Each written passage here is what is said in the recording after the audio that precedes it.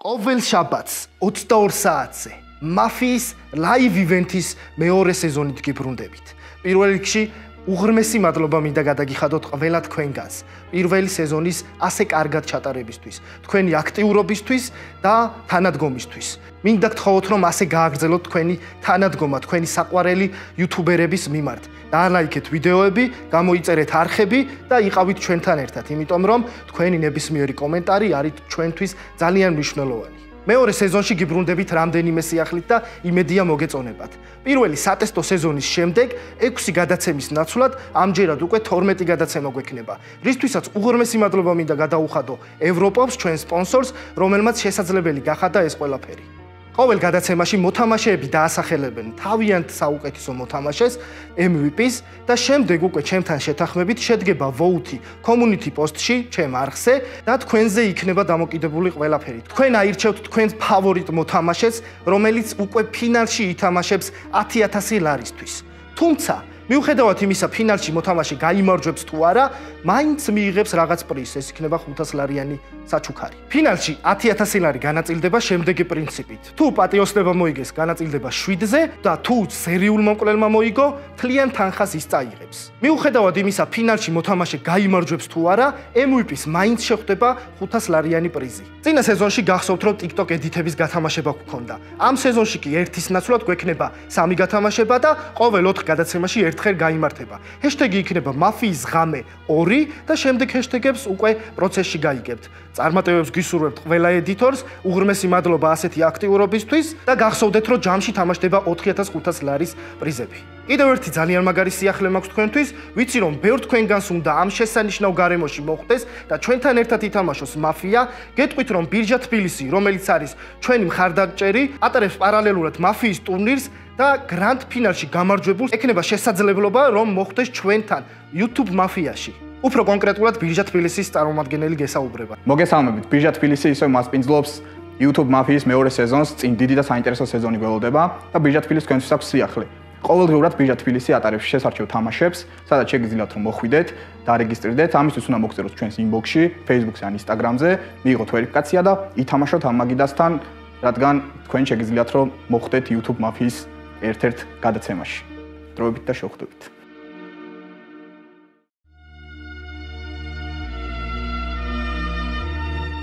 სალამი, მე ვარ მაინერი, იგივე ირაკლი, ან პირიქით ირაკლი იგივე მაინერი, არ ვიცი, ჯერ არ გადამიწყვეტია, მაგრამ გადაწყვიტოს ხალხმა. წინა სეზონში მოვიგე, არ ვიცი რო არ მოგატყუოთ რამდენად კარგი მოგების ფაქტორი დავაფიქსირე, მაგრამ მინდა რომ ამ სეზონზეც მოვიგო და ბევრად უფრო გავამტკიცო ის პოზიცია, რომ ჩემი მოგება იყო ღირსეული. ალბათ. MVP-ობას არ ვუმიზნებ, მირჩევნია რომ ვითამაშო წყნარად და მშვიდად, იმიტომ რომ მაშინ როცა ვუმიზნებ MVP-ობას, ცოტა უფრო მეტ ზეწოლას ახდენ საკუთარ თავზე და მირჩევნია რომ თამაშისგან სიამონება მივიღო მხოლოდ და მხოლოდ. მაგით ბედნიერი ვიქნები. დღეს ყველაზე მეტად მე სიამონება თუ ვიქნები ან ექიმი, ან მაფიოზი, ან ექიმი, ან მანიაკი უпроцоед, იმიტომ რომ მგონია რომ ეს ის ორი როლი არის, რომელზეც ყველაზე ნაკლებ აქცენტს აკეთებენ მოთამაშეები, მაგრამ ყველაზე მეტი რამ შეუძლიათ.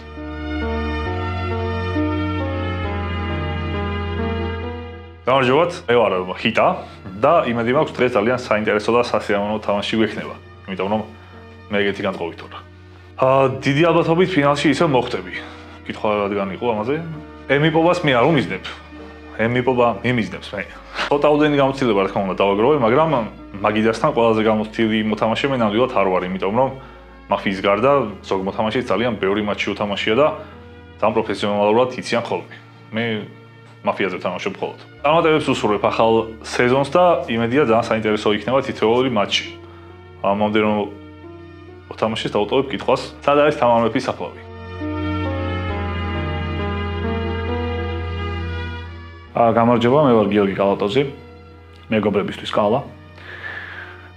და მოვედი სათამაშოდ, რა ვიცი. ეცი რა ჰიტას თუ ამ კითხვაზე პასუხი არ აქვს, მე უბრალოდ მოკვდავი.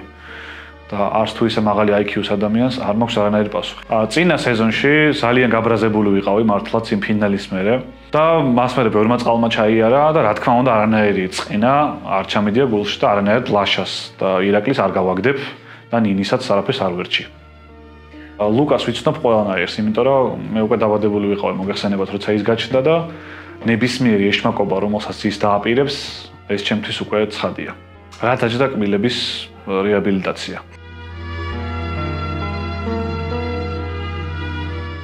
გამარჯობა, მე ვარ გიორგი მახარაშვილი, დაბადებული 1990 წამამდე თული დრო გამოვიარე, მამა ადრე გარდამეცვალა, მე წამოვედი თბილისში სასწავლებლად, ძალიან რთული იყო ჩემთვის ეს, მაგრამ ყველაფერს მივახციე, ბევრი ფული ვიშოვე, ეხლა კიდე აქავალ რაღაცას ვერ ვთობი. კბილების რეაბილიტაცია დაჭდა 28,000. ჯერ არ გამიკეთებია. პირველს რა თქმა უნდა, მოკლავ გიორგი კალატოზს, რაც ეჭვი იქნება რომ მე მაფიოზი ვარ, მაგრამ კიდეა მე ადამიანობა მაქვს პირველ რიგში და მე თამაში. არა, მე ადამიანობა გამაჩნია, არა, მე ადამიანი ვარ პირველ რიგში და მე მოთამაშე. ძმა თუ აწვალებს ხოლმე მაკითხვას დაუსავდი ლუკა კალატოზს. თუ აწვალებს გვანიშნოს. აი, გამე ვერ ხედავ, სუსიბნელია ვარ.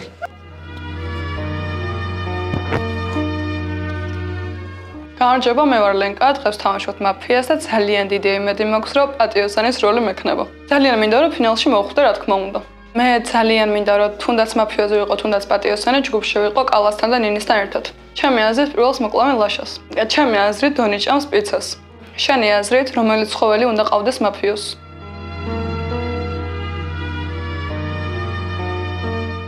მოგესალმებით, მე ვარ ლუკა კალატოზი, 25 წლის. თბილისიდან.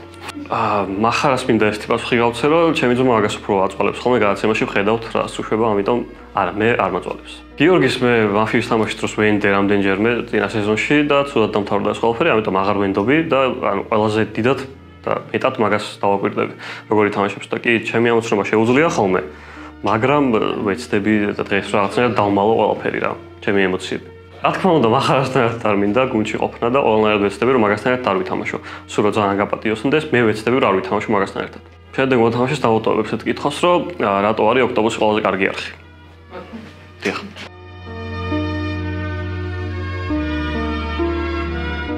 მოგესალმებით მეგობრებო, მე ვარ ნინი და როგორც იქნა უკვე დაიწყო მეორე სეზონი და ამჯერადაც ძალიან მინდა რომ ფინალში მოვხვდე და იმედი მაქვს დღესვე კარგად ვიასპარეზებ. ხო ეს ჩემი ახალი აქსესუარი.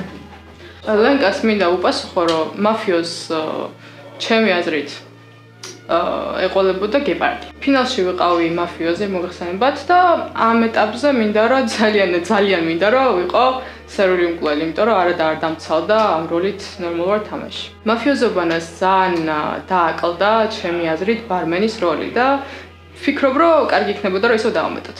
ლენკას დაუსვავდი ასეთ კითხვას. რა საჭმელს ჭამს დონი?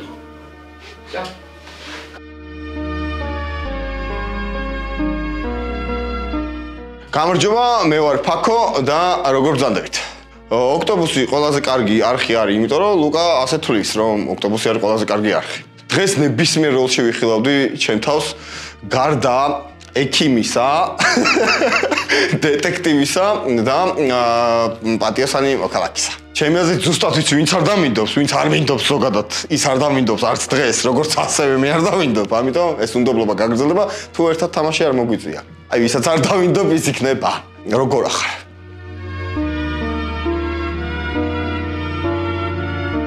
მოგესალმებით, მე ვარ თორნიკე, იგივე კოპალა. ფაქოს მინდა უპასუხო, რომ ძალიან კარგად ვარ და იმდენად კარგად ვარ, რომ შეიძლება თამაშიც მოვიგო. ბანალური ვიქნები თუ ვიტყოდი რომ მაფიოზი, მაგრამ ვიქნები მაფიოზი, დიდი სიამოვნებით. წინა თამაშებიდან ვისწავლე ის, რომ არ უნდა გადაყვე შენი მაფიოზის, ასე რომ ვთქვათ, თამაშს და შეუნდა იყო ის, ვინც ხარ რეალურად და სხვის გამო უნდა წააგო თამაში. რატომ არის ის დღეს აქ?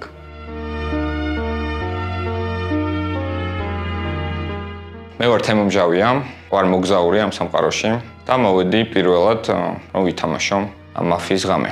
ძალიან კარგი შეკითხვაა თუ რატომ ვარ დღეს აქ, იმიტომ რომ მეც არ ვიცი რატომ ვარ. სიმართლე გითხრათ, რაღაცა ესეთი ნიჭი ამ თამაშის არ გამაჩნია, რომ აი ძალიან მაგრა ვითამაშებ ან რაღაც ეგეთი ბავშვობაში არ დავდიოდი და ასე შემდეგ, ბევრსაც არ ვთამაშობდი ბავშვობაში ამ თამაშს. და ალბათ იმიტომ ვარ, რომ გავერთო სიამოვნება მივიღო. თამაშის წესებიდან გამომდინარე, თუ მოთამაშეს დაინდობ, ალბათ ალბათ რაღაც არ არის სწორი რა, რაღაც ვიდეოებს უყურე, მოკლედ, იქიდან გამომდინარე რომ პირველად თამაშობ, უყურე ვიდეოებს და მივხვდი რომ რაღაც ეგეთი დანდობა, მეგობარი, ნაცნობი, ძმაკაცი შეყვარებული და ასე შემდეგ ამ თამაში არ ჭრის. რაღაც მომენტებში ვარ, რაღაც მომენტებში არ ვარ. რო გითხარ, 24 საათი აზარტული ვარ, ვიღვიძებ თუ არა აზარტული ვარ, ეგრე არ ვარ. მაგრამ ალბათ რაღაც მომენტებში ვარ აზარტული. თუმცა ვცდილობ რომ მაქსიმალურად ვიყო ბალანსში და არ გავგიჟდე რაღაცეებზე. შემდეგ მოთამაშეს დაუტოვებ ძალიან ისეთ სიღრმისეულ შეკითხვას მოკეთ. საიდან მოდიხარ და საით მიდიხარ?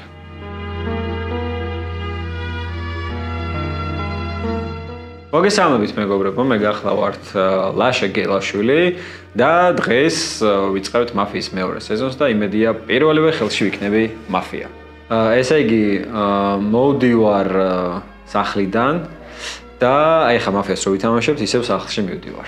ამ მოთამაშეებიდან ალბათ ავირჩევდი მჟავიას, იმიტომ რომ გონია რომ ძალიან უემოციო, ანუ ერთნაირი ემოციის მქონე ადამიანი იქნება ყველა როლის შემთხვევაში, თან პირველად თამაშობს და ალბათ უფრო რთული იქნება მისი გამოცნობა, ამიტომ იყოს მჟავია. გულ შემატკივრებ ხოლმე მაინც მაფიოზებს, იმიტომ რომ თამაშს ქვია მაფია. დღეს თუ ამომივიდა დონის სიამოვნებით ვითამაშებდი ჰიტასთან და კალატოსთან ერთად. მაყურებელმა დაწეროს კომენტარებში ამ სეზონის 11-ეული ვინ იქნება ფინალში.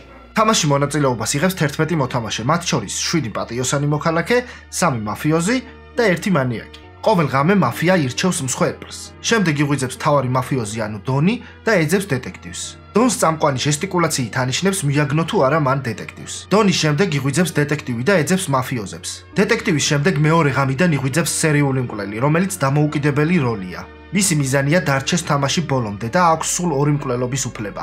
დასროლა სავალდებულო არაა. ყველაზე ბოლოს ყოველ ღამე იღვიძებს ექიმი და ცდილობს გადაარჩინოს რომელიმე მოქალაქე. თითოეული მოქალაქისა და საკუთარი თავის გადარჩენა ექიმს მხოლოდ ერთხელ შეუძლია. თამაში არსებულ ნებისმიერ როლს შეუძლია ნებისმიერი სხვა როლის დაბრანება. მოქალაქეები ღამის გარდა დღეც ტოვებენ თამაშს. ამჯერად ხმის მიცემით. დღის განმავლობაში 11-ვე მოთამაშის ამოცანაა ქალაქს დააჯეროს საკუთარი პატიოსნება და დარჩეს თამაშის ბოლომდე. თითოეულ მოქალაქეს რიგითობის მიხედვით ეძლევა ზუსტად 1 წუთის ასაუბროთ და სურვილის შემთხვევაში კანდიდატურის დასასახელებლად. კანდიდატებად დასახელებულ მოთამაშეებს დამატებით 30 წამი ეძლევათ თავის დასაცავად. ამის შემდეგ ქალაქი უმრავლესობის პრინციპით ირჩევს ვინ დატოვებს თამაშს. ხმის მიცემისას თავის შეკავების შემთხვევაში ხმა ავტომატურად გადადის ბოლო კანდიდატზე. თუ მოქალაქეები დააგროვებენ ხმების თანაბარ რაოდენობას, მათ კიდევ დამატებით 30 წამი ეძლევათ არგუმენტაციისთვის, რის შემდეგაც ხდება საბოლოო კენჭისყრა და ის კანდიდატი, რომელმაც დააგროვა ხმათა უმრავლესობა, დატოვებს თამაშს. განმეორებითი ხმის მიცემის შემდეგ, თუ კანდიდატებმა კვლავ თანაბარი რაოდენობის ხმები დააგროვეს, გამოდის ახალი შეკითხვა: სურს თუ არა ქალაქს ყველა კანდიდატურას დაატოვებინონ თამაში. მაფია იგებს იმ შემთხვევაში, თუ თამაში თანაბარი რაოდენობით დარჩებიან მოქალაქეებთან, 3-3-ზე, 2-2-ზე ან 1-1-ზე. მანიაკი იგებს იმ შემთხვევაში, თუ 1-1-ზე დარჩება მოთამაშესთან, ხოლო პატიოსნები კი იმ შემთხვევაში, თუ თამაშიდან გაიყვანენ მაფიოზებს და მანიაკს. მოგესალმებით, ძვირფასო მეგობრებო, ძალიან მიხარია, რომ live event-ის მეორე სეზონით დავბრუნდით. მოგესალმებით კიდევ ერთხელ. ყველას უღრმესი მადლობა პირველ რიგში მაყურებელს, რომ ესეთი აქტიურები იყვნენ პირველ სეზონში, ასე გააგრძელეთ, რა თქმა უნდა, ჩვენ ძალიან ბევრი სიახლეები გვაქვს, რაც უკვე ვისაუბრეთ. მოკლედ, დღეს ძალიან ძლიერი მაგიდა შეიკრიბა, რაც მიხარია, ყველანი გამოცდილები ხართ, ყოველ შემთხვევაში ძირითადად მაინც ნახარ ნუ მიყურებ ესე. და მოკლედ, რა თქმა უნდა, აი მე მაგალითად დღეს ძალიან ამაყი ვარ, რომ თემო არის ჩვენთან ერთად. მართლა, ისედაც ამაყი ვარ, ყველანი რომ ჩემთან ერთად ხართ, მაგრამ განსაკუთრებით იმიტომ რომ ჩემ ძალიან ისეთ მოგონებებთან ასოცირდება. მაფიას რო ახსენებ, ეგრევე თემო ახსენდება, მართლა რა. და უღრმესი მადლობა ყველა თქვენგანს, რომ ერთად ვართ. მაყურებელს მოუწოდებ ლაიქებისთვის, კომენტარებზე აუცილებლად იაქტიურეთ, ჩატში გულები გაგვისპამით, თქო, შავი გულები, ან ნარინჯისფერი, იმიტომ რომ ამ სეზონის და მაფიის სპონსორი არის ევროპოპი, რომლის წყალობითაც განხორციელდა როგორც პირველი სეზონი, ისე მეორე სეზონი. უღრმესი მადლობა მათ და რა თქმა უნდა, ასევე უღრმესი მადლობა ბირჟას რომ არის ჩვენი მხარდამჭერი. მადლობა მათ, რომ ასეთი მაგარი მაფიის თამაშის საშუალებას გვაძლევენ. ასევე გეტყვით, ერთხელ კიდევ გეტყვით მაყურებლებს, რომ თუ გსურთ რომ ამ გარემოში ითამაშოთ და მოხვდეთ აქ ამ მაგიდაზეც, ბირჟა გაძლევთ საშუალებას, რომ მიიღოთ მონაწილეობა ტურნირში, სადაც შემდეგ უკვე გრანდ მაფიის გამარჯვებული მოხვდება ჩვენთან გადაცემაში. მე მგონი ძალიან მაგარი სიახლე არის. და კიდევ გეტყვით ასეთ რაღაცას, რომ წინა სეზონში არავინ არ მოკლავთ იმ ადამიანს, რომელიც ჯერ არ ვიცით, ვინ იქნება, მაგრამ ესე ტურნირის სახეს მიიღებს ეს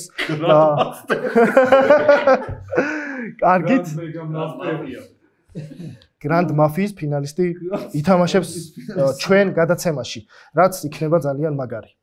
პირველი სეზონის მაგალითზე ძალიან კარგი იყო TikTok ედიტები, უამრავი ვიდეო ვნახეთ და მინდა ასე გააგრძელოთ, იმიტომ რომ ნაცვლად ერთისა გვექნება 3 გათამაშება, ანუ ყოველ 4 გადაცემაში ერთხელ გვექნება გათამაშება TikTok ედიტორებისთვის, რაც მე მგონი ძალიან მაგარია.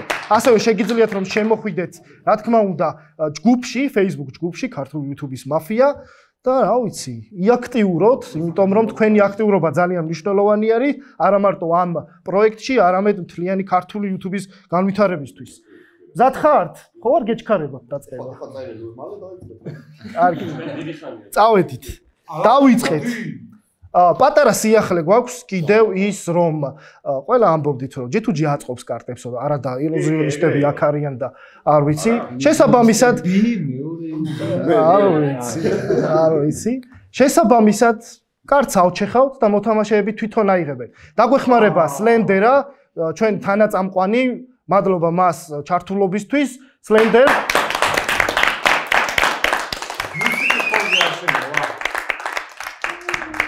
და მე მგონი უკვე დროა რომ დავიწყოთ, დავაღამოთ და გავეცნოთ როლებს.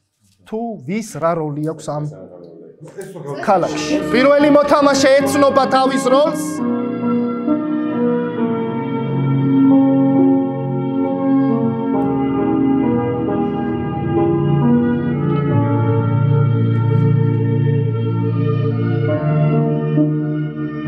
შეინახე.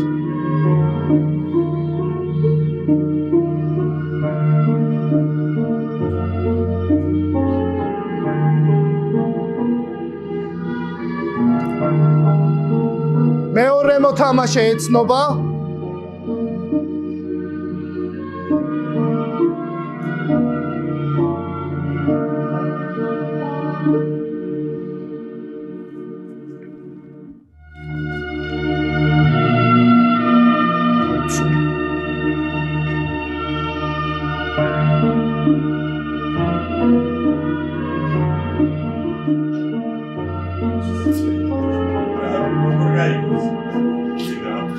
მერე გამოიხედე რო აიღებ.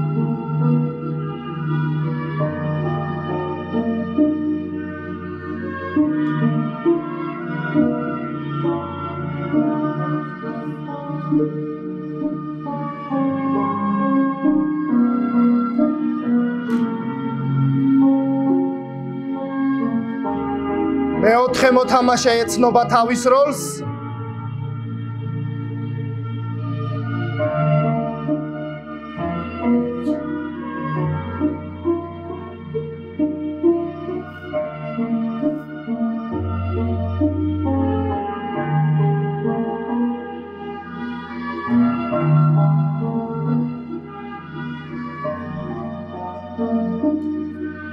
მეხუთე მოთამაშე ეცნობა როლს.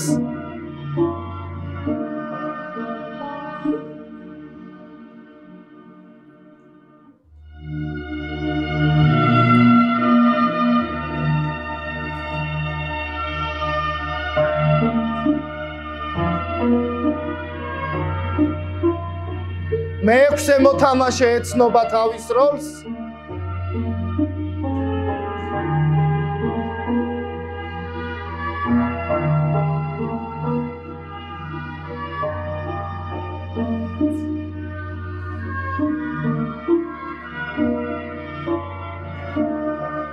მეშვიდე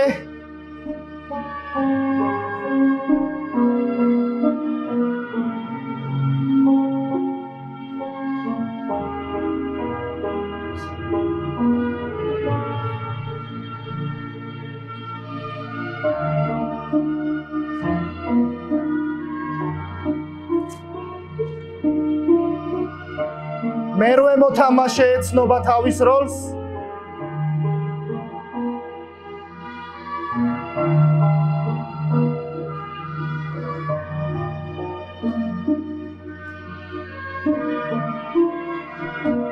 მეცხრე მოთამაშე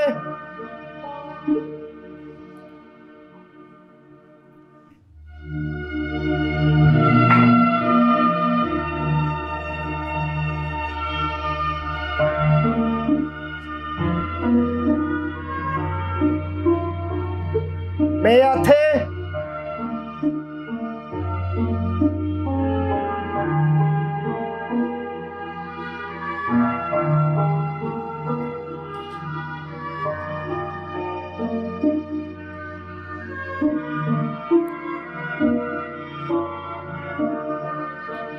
და მე-11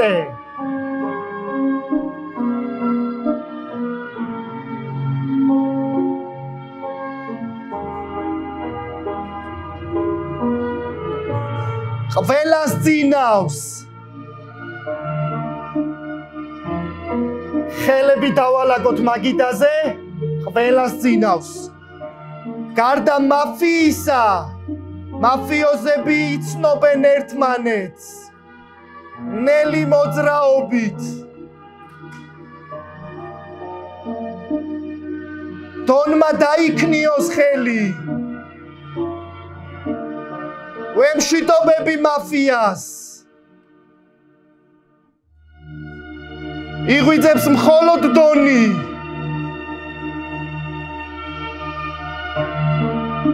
ვემშვიდობები დონს იღვიძებს მხოლოდ დეტექტივი გავეცნობი დეტექტივს წარმატებები იღვიძებს სერიული წარმატებები იღვიძებს ექიმი ვემშვიდობები ექიმს ყველას ძინავს და დროა ქალაქში გათენდეს ყველა მოიხსენით ნიღბები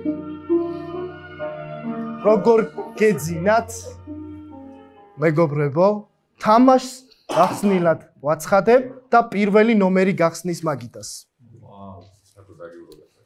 ფოლებს დავწერ ნებისმიერ გადაზახილზე ისე აქ აშკარად უფრო ბნელა ვიდრე ნიღაბში პირველ რიგში ამას ვიტყვი მოგესალმებით მოთამაშეებს ჩვენის უმაგრეს მაყურებელს პირველ რიგში ჯითუჯის უოცავ მეორე სეზონის გახსნას და უსურებ კიდევ უფრო წარმატებული სეზონი ყოფილიყოს ამიტომ აუცილებლად დავალაიქოთ ეს ვიდეო სიმართლე რომ გითხრათ მე ორ დღეში ძალიან მნიშვნელოვანი გამოსვლა მაქვს ბათუმში და ერთ-ერთ საილუზიო ნომერს ვამზადებ მაგრამ დღეს რომ აქ არ მოსულიყავი ეს იყო გამორიცხული იმიტომ რომ მაფიის მეორე სეზონის პირველ ხელზე აუცილებლად უნდა ყოფილიყავი და მეთამაშე მინდოდა რომ რაღაცა როლი მქონოდა მაგრამ უროლო პატიოსანი გახლავართ ამ ხელში და რაღაც მხრივ კარგია იმიტომ რომ უფრო თავისუფლად ვითამაშებ თან რაღაც ახალი მოთამაშეებიც არიან უფრო მეტად და თავისუფლად დავაკვირდები მათ და იმედი მაქვს რომ დღეს პატიოსნები მოვიგებთ ძალიან დიდი იმედი მაქვს რომ ჰიტასთან და კალატოსთან ერთად ვითამაშებ და ისინიც იქნებიან პატიოსნები და ლუკას დაბრუნება მიხარია. ყველა მიხარი ხართ, მაგრამ ლუკას დაბრუნება განსაკუთრებით მიხარია. მე პატიოსანი ვარ და წარმატებებს გისურვებთ. მადლობა. ორ ნომერს უსმენთ. გამარჯობა ხალხო, გამარჯობა მაყურებელს. ძალიან ბედნიერი ვარ, რომ აქვს ხედავთ ისევ და გვაქვს იმის შესაძლებლობა, რომ კიდევ ერთი სეზონი იყოს ლაივში. პირველ ნომერს რაც შეეხება, ლაშა არის ძალიან პოზიტიური და თავისუფალი გამოსვლა ჰქონდა, მის როლზე არაფერს არ ვიტყვი, იმიტომ რომ ურიგო იქნებოდა ჩემი აზრით. რამეს ან დადებითთან უარყოფით ისხმა, უბრალოდ ლაშა იყო და კარგად გახსნა მაგიდა. მე ვარ პატიოსანი მოქალაქე და ნახოთ როგორ წავა თამაში. აყავს. მადლობა. სამიას უსმენთ. გამარჯობა. ძალიან მიხარია დღეს აქ ყოფნა და თამაში. ბევრი ძალიან საინტერესო ადამიანია. გიოცავთ თქვენს ესეთ ხის შესანიშნავ ადგილზე თამაშს. რაც შეეხება სერიოზულად რომ მივუძიეთ. ლაშასთან ერთად მეც სიამოვნებით ვითამაშებ დღევანდელ მატჩს, იმიტომ რომ ჩემი აზრით ძალიან პოზიტიური იყო მისი გახსნა და ძალიან მომეწონა. თან ვფიქრობ რომ მართლა ალბათ პატიოსანის როლი მოვიდა, რაღაცნაირად გულორთმევად მომეჩვენა ის იგლები, რომელიც თქვა თავის კარტთან მიმართებაში. ლენკასთან ერთად არ ვითამაშებ. ბას. მადლობა. 4 ნომერი. მოგესალმებით. დიდი მადლობა რომ აქ ვარ თქვენთან ერთად. არ ვიცით დავიმსახურე ამ კორიფეების გვერდით ჯდომა. ბოლოს ალბათ მაფიის ღამე ვითამაში კომედი შოუში, ანუ მაგის მერე არ მითამაშია ნამდვილად. ისიც არ ვიცი რა უნდა ვთქვა, როგორ უნდა ვილაპარაკო, ანუ ასე შემდეგ რაღაც წესებს ნელ-ნელა. ნუ ვიდეო ნახე ერთი. იმიტომ რომ ძალიან გრძელი ვიდეოებია და ბევრი ვიდეოს ნახვა ვერ მოვასწარი და იმედია ნელ-ნელა ყველაფერს შევისწავლი, ავყვები თქვენს თამაშს, იმიტომ რომ მართლა პროფები მსხეთ ხართ აქ და რაღაცა ისე მოყვარული სამპულაში ვარ და ალბათ ცოტა ძნელია ჩემთვის. მოკლედ რომელი უფრო მოგეწონა? ხო შემიძლია რომ არაფერი არ ვთქვა და არაფერს არ ვიტყვი, მოდი.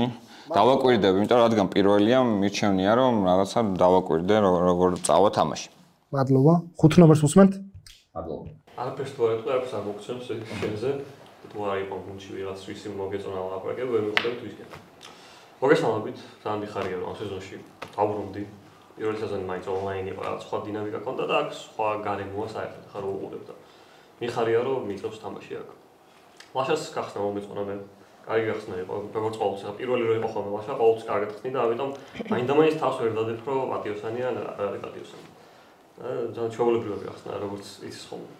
ლენკა მე ცოტა ის მომეჩვენა, რომ ცოტას ნერვიულობდა რაღაც მომენტებში და მე შემოჩნია და ჰიტას ვეთანხმები მაგიტო და ამიტომ ჰიტასთან ერთად ჯერჯერობით ვთამაშებ ეს ლაითად რა, ესე რომ გადავხება უცებ. თქვენს ვერ შევიტყვი, იმიტომ რომ არაფერი არ მომწონს რომ გამოსვლა მიერის გარდა რომ გიხარია ჩვენთან ერთად რო ხართ. დანარჩენი ხო, მეორე პატიოსანი მოქალაქე, ამასაც ვიტყვი. ბას. მადლობა. 6 ნომერი. მოგესალმებით, მეგობრებო. ესე იგი ხა პირველს რაც შეეხება, პირველზე ბევრს თქმის ეს არ შეიძლება, არ შეიძლება, ვერ შეიძლება, იმიტომ რომ ჯერჯერობით არ ვიცი მისი გუნდი და ასე და ასე შემდეგ და მეორეს რაც შეეხება, არ ვიცი, ანუ ლენკა ძალიან ესე მიეჯაჭვა პირველ ნომერს, რომ აი აუცილებლად პატიოსანი შეიძლება იყოს და რაღაც, ანუ ესე არ უშვებ ხოლმე როგორც წესი 100%, რომ კარგი კარტი ქონდეს რა ადამიანს. ამიტომ არ ვიცი, რა ვიცი, ცოტა გუნდოვანია. მესამე ნომერს დავეთანხმები ზუსტად, ანუ რაც მე ვთქვი, იგივე თქვა. თუმცა მაინც პირველ წრეზე ძალიან აბნეული ვარ ხოლმე, ძალიან მიჭირს კარტების დანახვა ასე კარგად. მე-4-ს რაც შეეხება, მე-4-ს რაღაცა თითქოს ალალი გამოსვლა ქონდა და კი მეც ლუკას დავეთანხმები და მესმის რომ რაღაცა პირველი ხელია რაღაცა, მაგრამ უნდა გითხრა ვისთან თამაშობ, ვინ არ მოგეწონა, რა არ მოგეწონა და რაღაცა რა, ეხლა ხელშეჭიდი მესმის რომ მართლა არაფერია დიდად, მაგრამ ხო ვითამაშებ ამ ეტაპზე პირველი მესამე. მე-5 არ ვიცი რა ჯერ. მადლობა. 7 ნომერი. აუმეჯს. პირველი ლაშას გამოსვლა გულწრფელი მეჩვენა, სხვა დანარჩენი არაფერი, მაგრამ შესაძლებელია რომ ეხლა გადავხედო აქ სიტუაციას, თუ აყვნენ ვიღაცეები და რაღაც პატარა ბლოკი იყო სიყვარულის და თქვენს რომ აი ჩვენ საკარგი მოთამაშეა და მაგ შემთხვევაში შეიძლება ეჭვი გამიჩნდეს რომ ლაშა არ არის პატიოსანი და რაღაცებს ფლანთავს სხვებთან ერთად. ლენკას ნერვულობა არ ვიცი, სულ ეს ნერვულობს ეს ადამიანი ნებისმიერ შემთხვევაში, იმიტომ რომ არ იცის მან თამაში, სამწუხაროდ. რაც შეეხება უკაცრავად. რაც შეეხება ჰიტას, ჰიტა ბევრად კარგად ხსნის ხოლმე, პირველი როცა ვიდრე ლაშა, იმიტომ ლაშა ბევრად დაბალი დონის გახსნა იყო. მე ვითამაშებდი ჯერჯერობით ლაშას შებეტენები, ესე ვთქვათ. 4 ნომერთან არ ვითამაშე, იმიტომ რომ მე ეჭვება ეს რაღაცა ბავშვის როლის მომგება, რომ მე თამაში არ ვიცი, ძალიან კარგად იცის ყველაფერი და ძალიან კარგად აკეთებს და პირველი ეჭვს შევიტანდი ლუკაში, იმიტომ რომ ლუკა აშკარად მაფიოზის თვისებებს ავლენს ამ ნერვულობაში და ამ შეიძლება ეგეთი სახე ხარ ვიცი. ამ საუბრის დროს რა ვითამაშებდი ლაშასთან, ლუკა მაფიოზით. მადლობა. 8 ნომერს უსმენთ? პირველ რიგში ალბათ პირველი ნომერი უნდა შევაფასო, რომელიცაც ძალიან ბნელი იყო ეს ყველაფერი და ამით ვცდილობ, ვფიქრობ ყოველ შემთხვევაში რომ ხაზე გავსვა იმას, რომ რაღაც მე ვარ პატიოსანი მოქალაქე, დიდი ხნით მქონდა დაბნელებული, ამის გარდა 2 დღეში მიწევს გამოსვლები, ამიტომ რო რამე ყოველი შემთხვევისთვის მოვედი აქ და რაღაც ამ თითქოს რაღაც ის მომენტი აქვს, რომ აი მოვალეობის მოხდის მიზნით მოვიხადე, ასე რომ რო რამე გამაგდეთ პირველი მე რაღაც ვითომ ეგეთი სიტუაცია აქვს რა თითქოს. მაგრამ რეალურად ჩემთვის პირადად ცოტათი საეჭვო არის რა მე პირადად 1 ნომერში ერთ შევიტანდი 2 ნომერი ცოტა ნერვიული მომეჩვენა მაგრამ ოკეი არ შეიძლება იყოს ატომაც არა მეორე სეზონის გახსნა არის 3 ნომრის პირველი ნომერი საყვანა და მისი აი ამ მომენტზე ხაზის არ გასმა შეიძლება ჩემს ლაინს ანუ ჩემს რაღაც ხაზს არ დაემთხო მაგრამ მიუხედავად ამისა 3 ნომერთან ვითამაშებდი რაც შეეხება პირველ ნომერს კიდევ ერთ იმას დავამატებდი რომ 4 ნომერი და თუ სწორად მახსოვს 11 ნომერი რაღაც ვარიანტში ანუ მანამ სანამ ისინი იტყოდნენ წინასწარ გუნდში აიყვანა და ეგ არ მომეწონა ასე რომ 4 ნომერსთან არ ვითამაშებდი და 11 ნომერს უბრალოდ მოусმენ და დავაკვირდები. მადლობა. 9 ნომერს უსმენთ? გამარჯობა, მეც მიხარია ძალიან კაია. ესე იგი, ხო, პირველ ნომერზე ყველა თახვდებით როგორც იყო, პირდაპირ ვიტყვი რაც არ მომეწონა რა, ხუთიანი მაგრად არ მომეწონა. ანუ არც ერთი მისი სიტყვა არ მომეწონა. თან პირველი სეზონი არ იყო ონლაინ. აქ იყო პირველი სეზონი, მეორე სეზონი ახლა არის. შენ რაც ვილაპარაკე, ეგენი მქონდა თავში და იგივე თქვი. არა, მართლა ეგრე იყო, ანუ არ იყო პირველი სეზონი. ეს მეორე სეზონია და პირველი სეზონიც გვალმაგიდაზე იყო რა, ფაქტია. ხო, კიდე ჩემი აზრით თემოს ის თქმა რომ არავის არ ვიყო ამ გუნდში, ძალიან ჩვეულებრივია, შეუძლია თქვა რომ არავისთან არ ვითამაშებ, მაგას არაფერი ისეთი არ არის ჩემი აზრით, ჩემი დაკვირვებით. რაც შეეხება ლენკაზე ვერ მოყვებით 2 ნომერზე, რაღაცა განსაკუთრებული რაღაც, თითქოს რაღაცა. მან ვერ მოყვებით ვერანაირად. და ხო რა, ჩემი გუნდიც მე რაღაცა შენ რასაც ფიქრობდი, იგივე ვიფიქრე ახლა მეც. ძალიან არ მომწონს ოღონდ ესეთი დამთხოვები ზოგადად. ძალიან არ მომწონს, მაგრამ ახლა მხოლოდ 7-იანთან ვითამაშე, მიუხედავად იმისა, რომ შენ 1-იანთან თამაში, მე მაინც 1-იან და ფრთხილად ვიქნები. დასრულდა თქვენი დრო, 10 ნომერს უსმენთ? მოგესალმებით, პირველში მიხარია რომ აღხედავთ, კარგ თამაშს გისურვებ და წარმატებულ სეზონს. რაც შეეხება თამაშს, დავიწყებ პირველი ნომრით, პირველში წარმატებას გისურვებ. იმედია რომ კაი გადაცემა გამოვა და კაი შოუ იქნება. რაც შეეხება დღევანდელ თამაშს. სტანდარტული იყო ჩემი აზრით, წინაზე მეც ვიჯექი 2 ნომერზე და ვერაფერს ვერ ვიტყოდი ხოლმე პირველ ნომერზე, იმიტომ რომ გახსნა არის რეალურად ვერაფერს ვერ მეთხოვდი მას. თუმცა წინა თამაშიდან განსხვავებით, ახლა უფრო მეტად დამრეულ მეჩვენება, თუმცა თუ გავითვალისწინებ იმას, რომ ის მაშინ არ იყო დადებითი როლი, ეხლა ვფიქრობ, რომ შეიძლება საერთოდ სხვა როლი იყოს. ანუ ჯერჯერობით ვერ ვიტყვი, ასე გადაწყვეტილად, რომ ლენკა მაინც და მაინც ცუდი როლის მქონე პირია ამ თამაშში. რაც შეეხება მესამე ნომერს, მესამე ნომერსაც მესმის რატო არ ითამაშა ორთან. მეოთხე ნომერზე რაღაც ჩემი შეხედულებები მაქვს, რომელზეც ჯერ არ მინდა რომ ვისაუბრო ამ ყველაფერზე, იმიტომ რომ მე მგონი მეორე მესამე წრე კიდე იქნება რომელზეც ვისაუბრებ. ხო, აქეთ უფრო დაძაბული სიტუაცია როგორც აღმოჩნდა. მოკლედ მე ვიტყოდი რომ მეორე ნომერთან ვითამაშებდი პირველ წრეზე, ოღონდ პირველთანაც, მეორესთანაც და ერთ-ერთი კიდევ იქნება აქედან 8 ნომერი. ოღონდ მე დასრულდა თქვენი დრო, 11 ნომერს უსმენთ? გამარჯობა, 11 ნომერთან თამაში პირველად მიწევს საინტერესოა ძალიან პირველი წლის მერე. ყოველთვის ფიქრობ ხოლმე მაფიოზი რას გააკეთებ და, ანუ ის სამი კაცი ცდილობს ხოლმე პირველ წრეზე რომ რაღაცა რაღაც ფეიკებს წამოეკიდოს რა, ანუ რეალურად ხელჩასი თვითონ არაფერი არ აქვს და ვიღაცა უნდა წამოეკიდოს, ვიღაცას უნდა შევეკვეთოს. ფეიკ არგუმენტი ჩეტევები რამდენი იყო. პირველი გახსნა კარგი იყო, მე ლენკასაც ვერაფერს ვერ ვიტყვი, ძალიან როგორც ხსნის ხოლმე ესე გახსნა და ესე უთამაშია, ისევე როგორც აი პირველი 5. ნინიმ დაიწყო ცოტა, მე ვფიქრობ რომ ნინი იყო ყოველს დაძაბული, აი იმგან, იმიტომ რომ ლენკაზეც ისე 6 ნომერს ფოლი. მგონია რომ 2 ნომერზე, ან მგონია 2 ნომერს მაგხელასაბაბი არ მოუწია რომ ვიღაცას ესე შეეტია. ანუ პატიოსანი კაცის გადმოსახედიდან ძალიან აგრესიული შეტევა იყო თითქოს მე მომეჩვენა ცოტა გადაგიმლაშდა.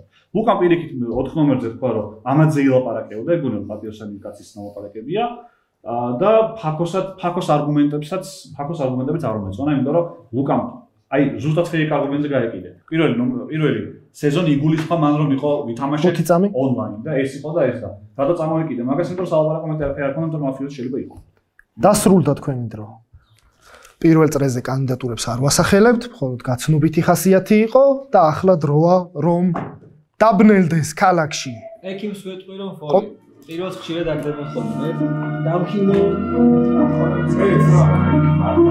ყველას წინავს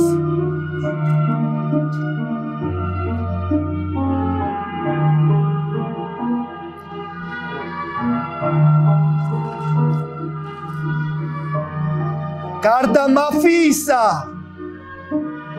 იღვიძებს მაფია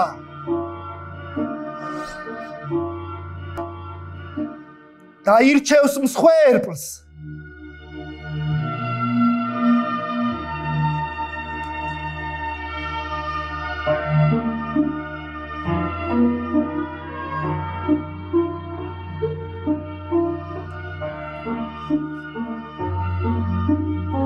ვემშვიდობები მაფიას იღვიძებს დონი და ეძებს დეტექტივს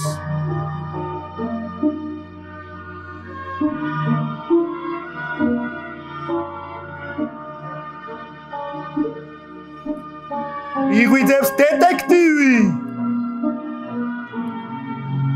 და ეძებს მაფიას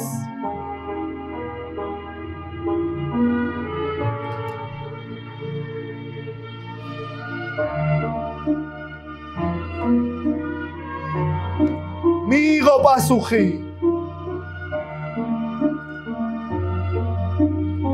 იღვიძებს ექიმი და ექიმი ცდილობს გადაარჩინოს ის უბედური ხელები გავაჩეროთ ყველა ხელები გავაჩეროთ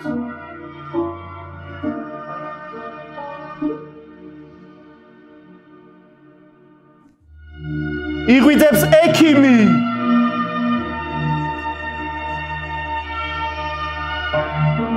ვემშვიდობები ექიმს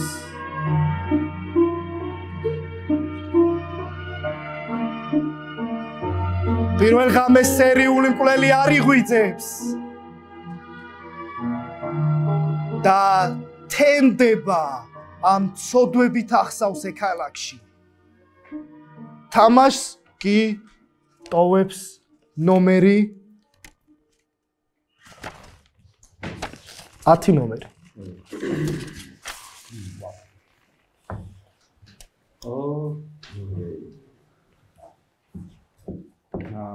საინტერესოა ვის შევეხე ისე რომ არ მოეწო. ეს 7 ნომერი მანიშნებდა რაღაცა და რაღაცა არ მომეწონა. მოკლედ, რა ვიცი, მე ჩემი აზრი დავაფიქსირე და ვფიქრობ, რომ სადღაც ამ ძალიან შორსაც არ ვარ რეალურად რა. უბრალოდ დავამატებ ხა იმ რაღაცებს, რაც ვფიქრობ, რომ მოქალაქეებს გამოგადგებათ რეალურად რა.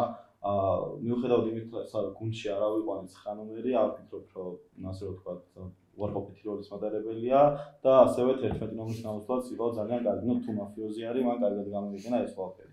პირველ რიგში და მეორეში არ ვფიქრობ, რომ უმეტესი შავია. აი თუ რომელიმე მაქსიმუმ ერთი, ანუ არ ვფიქრობ, რომ ის შეიძლება გუნდი იყოს, რადგან მენდამის აიყვანა და ასე შემდეგ. ვფიქრობ, რომ ძირითადად მაფიოზები ალბათ აი 4, 5, 6, 7 აი ამ რიცხვებში უფრო ზიან ვიდრე დასაწყისში ალბათ რა. მოქალაქეებს გისურვებთ რომ მოვიგოთ, მე არანაირი როლი არ მქონდა და იფიქრეთ იმაზეც ვისაც ყოლდა ჩემი სიკვდილი. ვემშვიდობებით 10 ნომერს. კარგად ზამდებოდეთ. თამაშის ბოლოს დაგელოდებით, რომ MVP უნდა გამოვაცხადოთ. ეხლა კი იქნება საერთო წუთი.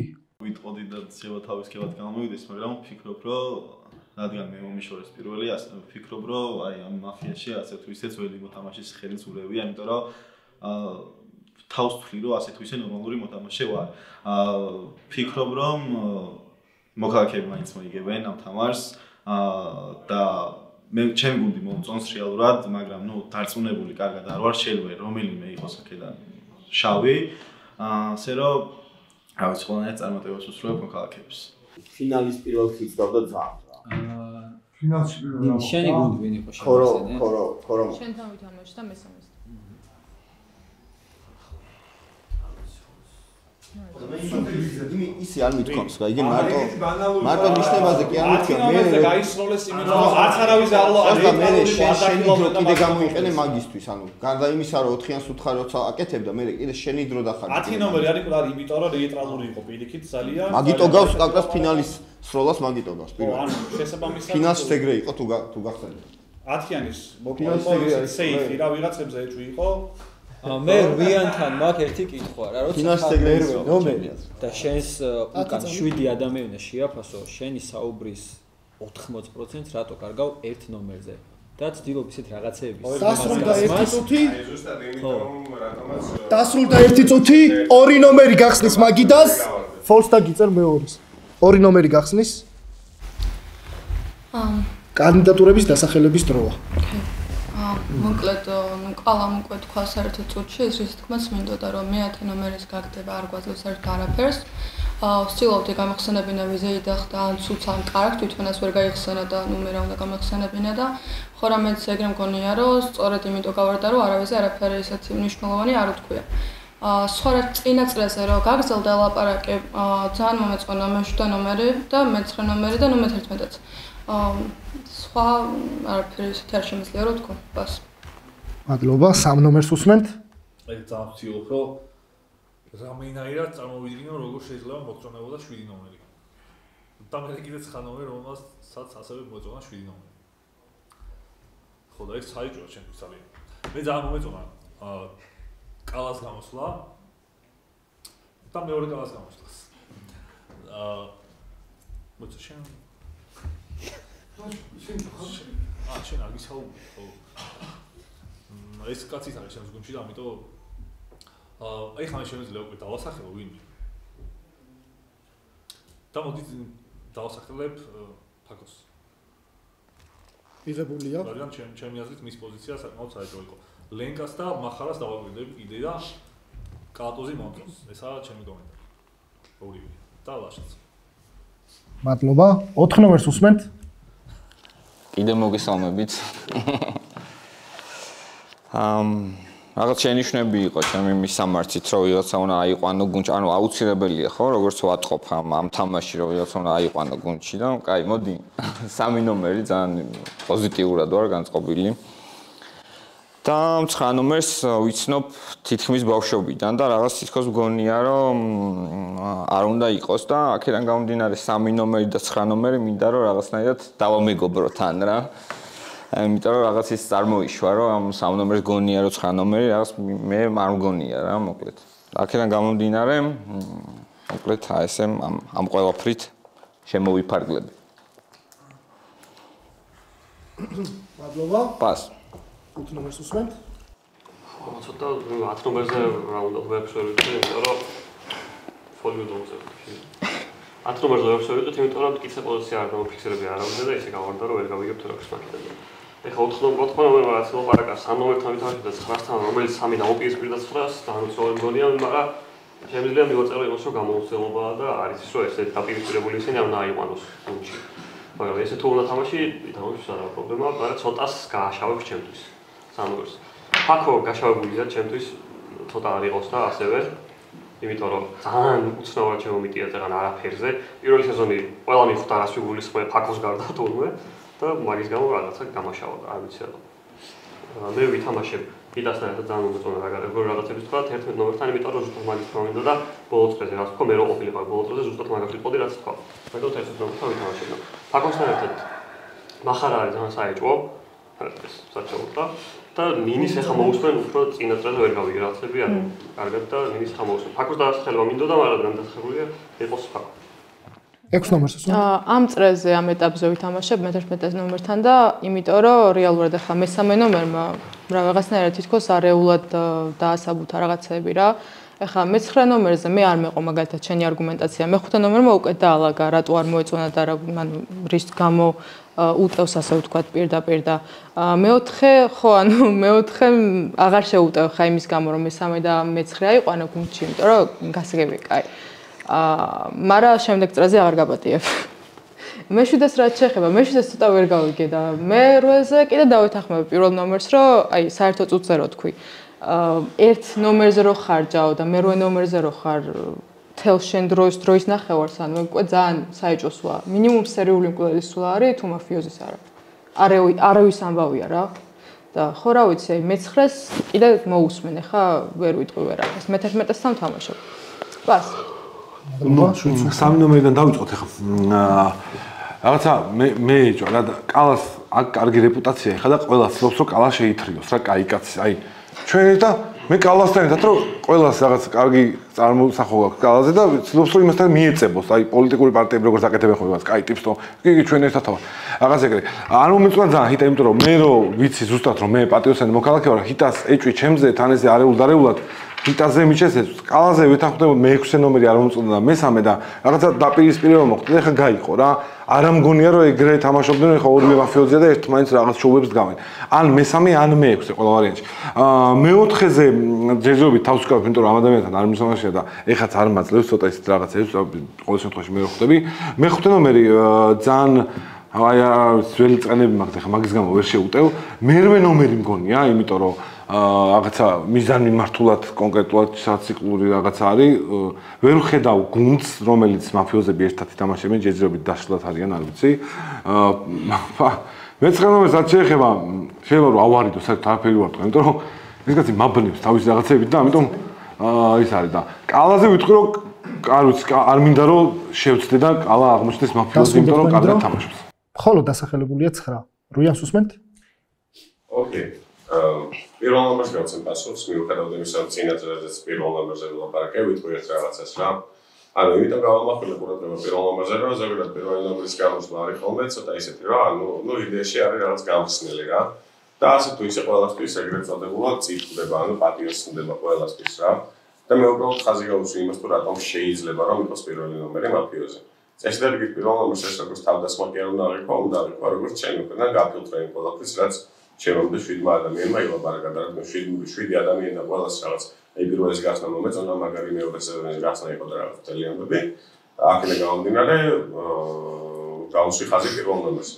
რაც შეეხება სხვა დეტალებს, დასახელებული არ ვარ. ნუ, გავი თუ ვსურთ, არ მაქვს პრობლემა, შეგიძლიათ დამასახელოთ.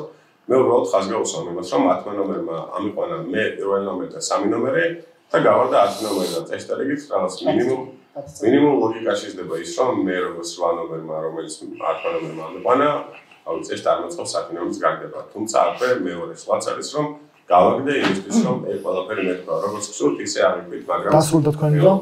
9 ნომერს უსმენ? შენ 1-იან და 1-იან 3-იან 1, 2 და 8 იყო, 10 ნომრის გუნდი ეგეთი იყო. ესე იგი, ვასახელებ 8 ნომერს უეჭველი. ხო, მე ეგ ვთქვი რა, რაც ეხლა თქვი შენ, რომ აი პირველ გამოუცდელია და კაი არა უშავს, პირველ წრეზეც ეგ იყო რა, მაგიტო იყო ჩემი და წეგანაც ვახსენე საერთო წუთზე და ეხაც გეუბნები რომ ანუ გარდა იმისა რომ ანიშნე, თან მე ვთქვი რომ აუცილებელი არ არის, რომ ვიღაცა გუნდში აიყვანო, საერთოდ არ ვთვლი აუცილებელს მაგას და თან ანუ იცოდი რომ პირველად თამაშობდა და პირველ ჯერზე რაღაცა თითქოს ძალდატანებას ჰქონდა და მე შენ სიტყვაში კიდე დახარჯე. კაი. მაგას თავით ანუ 8 ნომერს ვასახელებ და თან კიდე ვიმეორებ რომ ანუ ფინალის skills გავდა ძალიან რა. და ეხლა მოყვანილი არგუმენტი რომ აი მე ამიყვანა გუნდში, მაგრამ რაღაცა ეს კიდე უფრო მიმყარებს ეს. კიდე რაც შეეხება მე ვფიქრობ რომ რაღაც კაი არ მინდა 3-იანზე. ხო, შენ პას, რუიან დავასახელე, კაი. 11-ს უსმენთ?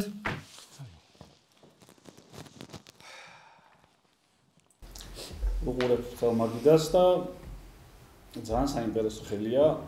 6 ნომერს ვასახელებ, დეტექტივი ვარ, გადამოწვეული მყავს, 6 ნომერი არის მაფიოზი. მიღებულია. ამდენი ხანი გისმენთ, ნინისაც ვაკვირდებოდი, ვისთან თამაშობდა, ვისთან არა, რომ გამომერკვია. ექიმი მაგიდაზეა, მე არ გავდივარ. ეხლა გადის 6-იანი, ხილავთ, ვაფუძვებ ფაქოს, თამაში გრძელდება. მე გთავაზობთ ამ მოცემულობას. მე გამოწვევ შენ იმიტომ რომ ნუ დასახელებული შენ იყავი და ასახელე 8-იანი, ნუ შენ ყოველგვარი ვიღაცა უნდა გასახელებინა. არც ვენ და არც 4-იანი არ მომწონს. აქეთ თავიდან მეგონია რომ ლაშაც, ლენკას და ჰიტაც უფრო პატიოსანი როლები არიან, ისე რომ ლუკაც მახარაც აშკარად პატიოსნების ხარეს ახურებს, უფრო ყოველთვის ცდილობს. 4-იანი პირველად თამაშობს, რთული გასარკვევია, 8-იანი 9-იანი. ნუ თუ მაგრები ხარ, გაიხსენით, აბა გელოდებით. ოკეი, მე ვარ ექიმი, ვიცნობი, ფოლსაც ავიღებ, არა მაქვს არანაირი პრობლემა, ექიმი ვარ, გავიხსნები, მაგრამ არ დავქილავ არავითარ შემთხვევაში. 6 ნომერს გადაпросვას. 8 ნომერი არ დავქილავ. ანუ უეჭველ მაფიოზის მაგივრად. საკმარისია. ოკეი, გასაგებია. თავის გამართლება. ანუ 6-იანი არა 8-იანი ხო თქვი? 6-იანი მეტი, 6-იანი. ოკეი. 6-იანს ვასახელებ. Oh shit. კი ბატონო მესწავლე. დასრულდა თქვენი დრო? ერთ ნომერს უსმენთ? 6-იანი მიღებულია. მოკლედ, ჩემი გუნდი ძალიან მიხარია რომ ეს ნომრები გამართდა 3-იანი, 11 და 5-იანი სიამოვნებით ავიყვან. 6-იანი ძალიან არ მომწონს, იმიტომ რომ კითხე კიდევაც რომ შენი გუნდი ვინ იყო მეთქი და 3-იანი 1-იანი და მინდოდა მეთქვა რომ შენ პირველ რაუნდში 5-იანს დაითმახმე. მიხდი და 5-იანი არ აიყვანე. ჩემზე თქვი რომ აი ლაშა ძალიან ისე სტანდარტულად ხსის და ვერაფერს ვერ გავიგე, მაგრამ გუნდში მე არ მეყვანა. ხოლო მეორე რაუნდში კიდე რატომ ჯერა რა კალას დეტექტივობის რა. მეორე რაუნდში ჩემი ის კომენტარი რუიანის მიმართ მოგეწონა, მაგრამ მე არ ამიყვანე რა და აიყვანე მარტო 11 ნომერი, რომელიც ხო არ ვიცი, რომელსაც მე მოგეწონა. ცოტა უცნაურია. ჩემი აზრით ნამდვილ დეტექტივი უკვე გახსნილია და შენზე ავიწევ ხელს, შენი დასახელება მინდოდა. რუიანი არ მომწონს. ძალიან არ მომწონს შენი ექიმობაზე ხარ რა თქმა უნდა არ გიხები უბრალოდ მგონია რატომაც მეორე ექიმი გაიხსნება არ ვიცი ნახოთ რა იქნება ჯერჯერობით ძალიან მარტივად მიდის ხო ისე დეტექტივს ვეტყოდი რომ ხო 9 ნომერი კარი გადამოწმება 4-იანის კარი გადამოწმება იქნება საერთოდ არაფერს არ გვაძლევს ეს ადამიანი ანუ სწორად გამიგე დასრულდა თქვენი დრო არაფერს არ გვაძლევს რა დასახელებული კანდიდატურები არიან 9, 8, 6 ამ თანმიმდევრობით და მათ ეძლევათ 30-30 წამი. 9-იანს უსმენთ? შვენივრად არის ყველაფერი მეგობრებო. მე ხელს აუცილებლად ჩავდებ. გადამოწმებული რახან არის 6-იანი აუცილებლად და რა თქმა უნდა, შემდეგი გადის 8-იანი, იმიტომ რომ ექიმი ვარ მე და ჩემი თავი დავხილე პირველზე, ეხლა დავხილავ. როგორც თქვი, შვენივრად წავიდა ყველაფერი. 6-იანს მე გადამოწმებული იქნება, უბრალოდ გადამამოწმეთ თუ გინდა, კიდე ზევიდან გადამამოწმეთ და მიმამოწმეთ რამდენიც გინდათ. 6-იანი მანიშნებ რომ და 8-იანმა ძალიან ბევრი შეცდომაც დაუშვა. მიაქციეთ ყველგან. არასწორად ჩამოთვალა გუნდი 10-იანის, ეხლა უთხრა 6-იანი ჩემზე დასრულდა თქვენი დრო? 8-იანს უსმენთ? 8-იანი 30 წამი. ნუ მე ერთადერთი იმას ვიტყვი რომ მე კალატოზის იმის რა ქვია დეტექტივობის მიჭერა, მე 6 ნომერში ჩავდებ, მაგრამ კიდევ ერთხელ გავიმეორე რომ ექიმი ვარ მე. პირველ ხელში სამწუხაროდ დავხილე საკუთარი თავი, რაც ნუ ალბათ ხარვეძი არის და ნუ ალბათ გამისტუმრებენ, მაგრამ ერთადერთი ვისაც ახლა ამ წამს მივუტიტებ დეტექტივს, რომელსაც მე მჯერა არის ის, რომ გადაამოწმოს 9 ნომერი, იყოს ჩანდაბას. 5 წამი. საქმეზე რომ ედგება, გაიგებს ვინც არის. დასრულდა. მე რომელმაც საკუთარი თავი დავხილე და ნუ ალბათ გავარდა. დასრულდა თქვენი დრო? 6 ნომერს. შენ ექიმი ხარ, 9 რატო უნდა გადაამოწმოს ის ხო იტყვება შენთვის გეუბნები. მეორე ფოლი. ძალიან საინტერესო დაალოგდა ყველაფერი. მაცადეთ 2 წამი, დამაცადეთ. დამაცადეთ ცოტა დრო მაქვს. ესე იგი 9-იანი 11 და 1 ძალიან კარგად დაალაგდა გუნდები, იმიტომ რომ ეხა ნახეთ. თავისიანს შეუტია ყველა მიდიაში მე 9 ნომერი ვარდებოდა. გაიხსნა მე-11, მე ვარ რეალურად დეტექტივად ვიხსნები, იმიტომ რომ რეალურად გადავამოწმე მე-11 ნომერი მე ვეჭვებოდა, იმიტომ რომ ძალიან ყველა რაღაცნაირად მოერგეთ და რაღაცა და შესაბამისად. არა, ამ ღამეს ვითამაშე, კი არა და გადაგამოწმე და შესაბამისად, ანუ აქ ყველა ვარიანტში გადის მე-9 ნომერი, რომელსაც ერთადაც მე-11 თამაშობს და მე-8 ნომერის ექიმობის მე მჯერა ყველა ვარიანტში. და მე პირველმა აუბა, ანუ ხარი და არ ვიცი, მე არ დამიჯერებთ ხა ზუსტად ვიცი, იმიტომ რომ მე-11 ძალიან კარგად თქვენი დრო დასრულებულია და ხმის მიცემა იწყება.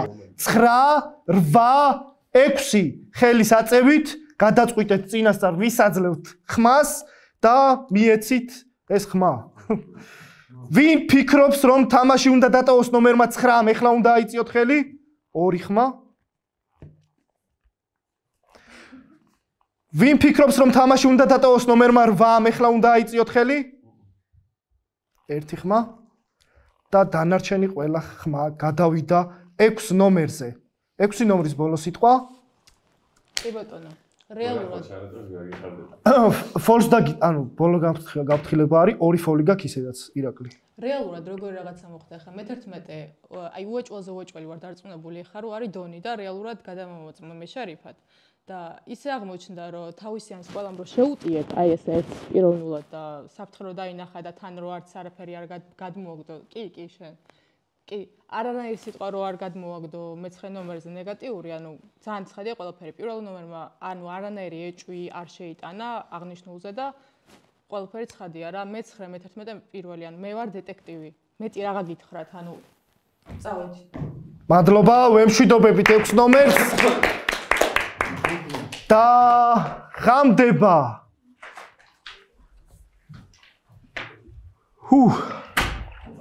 მომნატრებია. ანუ ძალიან განცილულ სიტუაციაში ვიყავი. მაფიაში უბრალოდ გარდავალ სიტუაციაში რო ხარ, უნდა გაიხსნა შენს ასე ვთქვათ დეტექტივად და ამიტომ დასაკარგი ერთხან აღარაფერი მქონდა, მეც ცადი ჩემბედი, იმიტომ რომ ფინალზე ძალიან კარგად გავამართლა, მაგრამ ამჯერად არ დამჭერა ქალმა. და რა ვიცი, შემდეგ თამაშს ემედია გამართლა. მაფია მოიგებს, იმიტომ რომ ძალიან კარგად დაურიეთ ყველაფერი და ულშემატკივრო. ოღონდ იმ სიმღერისნაირად არა, მომნატრებია, ეგ არა. რა ხდება ხალხო? პროსტა როგორ არ უნდა დაალაიქოთ? არ მესმის. გააზიარეთ Facebook-სეც. იღვიძებს მაფია და ირჩევს მსხვერპლს.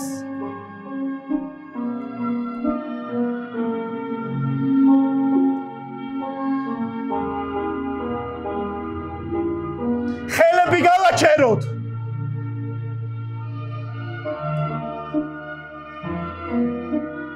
მიიღო გადაწყვეტილება მაფიამ.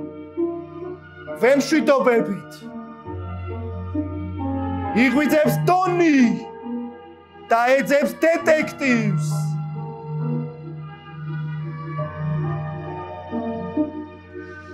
მიიღო პასუხი. ვემშვიდობებით ტონს. იღვიძებს დეტექტივი და ეძებს მაფიას.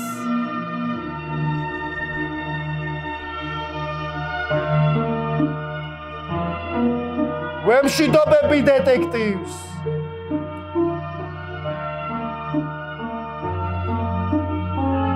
იღვიძებს სერიული, იმიტომ რომ მეორე ღამეა. და ირჩევს მსხვერპლს.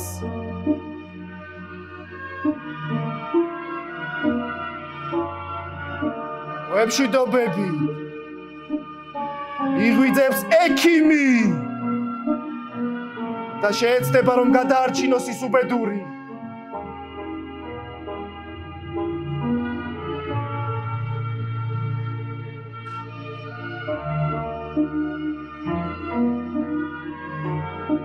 ვემშვიდობებით.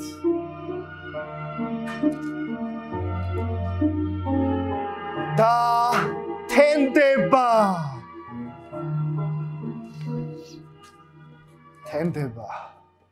მაგრამ ჩემი გული ვეღარ იტანს ამდენ სისასტიკეს.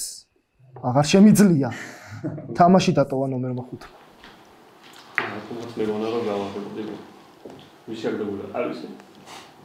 ერთ-ერთი ის თქვა მინდოდა რომ წეღარ ვაუწიე ხელი მე მგონა 6-ზე იყო საუბარი და მაგით ვაუწიე და მეგონა რომ გამარჯვებული ხარ და შემეშალა და უდები არ მოვაყოთ მაგას ეგრე შემეშალა და სხვა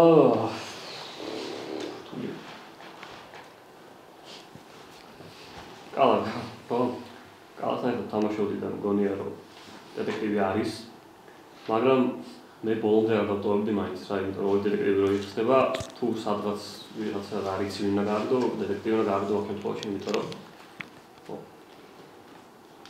ვერავის ზაგიტოვებთ და ძალიან მეწინა რომ გავაგდეთ და გემშვიდობებით თვითონმერო საერთო წუთი ვიგადაამოწმეთ მჟავიას მაფიოზია მეგობრებო 4 ნომერი ანუ რაღაც ნეიტრალური ტიპი ჭირდებათ გასაგებად რა იმიტომ რომ ვინც აგრესიული იყო რაღაც მის ვერ გააგდებდნენ კალა და ხილული იყო მაგრამ შეიძლება სერიულმა გამაგდოდნენ იმიტომ რომ ორი ის იყო სერიულმა გამაგდო კალა და იხილვა და მაფიამ ვერ გააგდო რაღაც ეგეთ შეიძლება მოხდარი ვიშუმის მაფია შენის ნინი მგონია რომ იყო მაფია ფაქოც მაინერი მგონია რომ არის მაფია და რანომერი ისეც ვერ გაიხსნა რომ ეგეთ არაფერი როლი არ მქონდა რომ რამე მექნა რომ აქილოვში და რაღაც გავიხსნა კარგად რაღაც და აი ქართული ესე ჩვეულებრივ მოქალაქეთ თამაში მაგრამ გამისწორდა და ვერჩივნა რომ ეს მეთამაშა და არ მაფიით და გასწორდა მაგრამ მეწინა გამაგ ეხლა ერთ რაღაცას კი მე ნომერი ვერ გადავამოწმე ახე მერვე ნომერი შეიძლება იყოს ვაფშე სერიული ანუ მე არც გამოვიცე მაგას რა. ანუ შეიძლება იყოს სერიული, იმიტომ რომ ნახე 6-იანმა პირველი გააჟღერა, 6-იანმა პირველი გააჟღერა შენ თამაში სერიულს გავხსნა. მახსოვს რა ზეულებო. ექიმი შეიძლება ყოველთვის ექიმი სერიულის მეძებნა. მაფიოზი შეიძლება დასახელებს სერიულს რა. ექიმი შეიძლება მერვე საერთოდ გადამოწე მექსი. ვიცი და ეგ მაფიოზი იყო. მაფიოზი რატო იყო შენ სერიული მგონი ხმარა?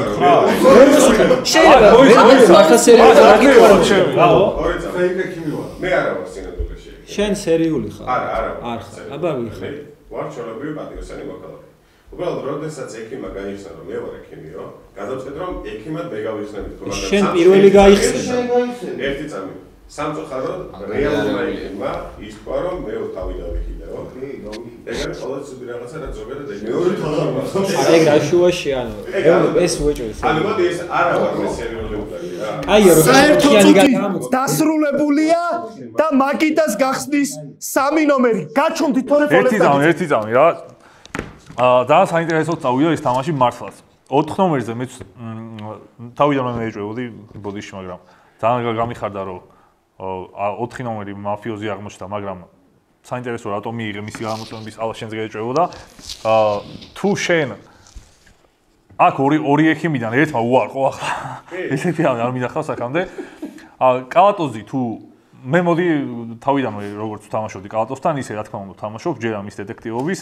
თუ კალატოზი ახლა იტყუება, ალბათ მაგის პროცენტი შეიძლება იყოს 3. ალბათ. და რასაც არავის შევდი, რა თქმა უნდა და თუ იტყუება და მართლა დონია და მართლა გააგდო დეტექტივი, მაშინ MVP იქნები მთელი სეზონის ამ ერთი კარგი ცვლის გამო ჩემს თვალში. მაგრამ თამაშობ შენთან ერთად. 4 ნომერი უნდა გავაგდოთ ახლა, რა თქმა უნდა მე ვასახელებ და ხალხსაც ავწევ. 8-ში და 9-ში გაირკვევა ალბათ რამე, არ ვიცი და ლენკა მეეჭვება კიდე ამას ვიტყვი. მეც არა. გემშვიდობებით 4 ნომერს უსმენთ? აზი არა ვარ ვაფშე რა ხდება, როგორ ხდება, მაგრამ იმას ხვდები რომ ძალიან რთული სათამაშო ყოფილა, განსაკუთრებით აქ როცა ამზიხარ ამ მაგიდასთან, კაცმა არ იცის ვინ არის, მოკლედ. ერთადერთი ანუ რაღაც ძალიან შეხმატკილებულად მოქმედებენ. მესამესთან ერთად კი დავიწყე თამაში, მაგრამ ანუ შემომიტია და ეხა აპონტია просто მითხარი. ხო, ნუ შენ და ის ზუსტად მაგას ვამბობ რა, ანუ არ ვიცი, ანუ ერთადერთი ჩემ შემთხვევაში რაც გამოიკვეთა, ეს ორი ადამიანია რა. კანდიდატურა?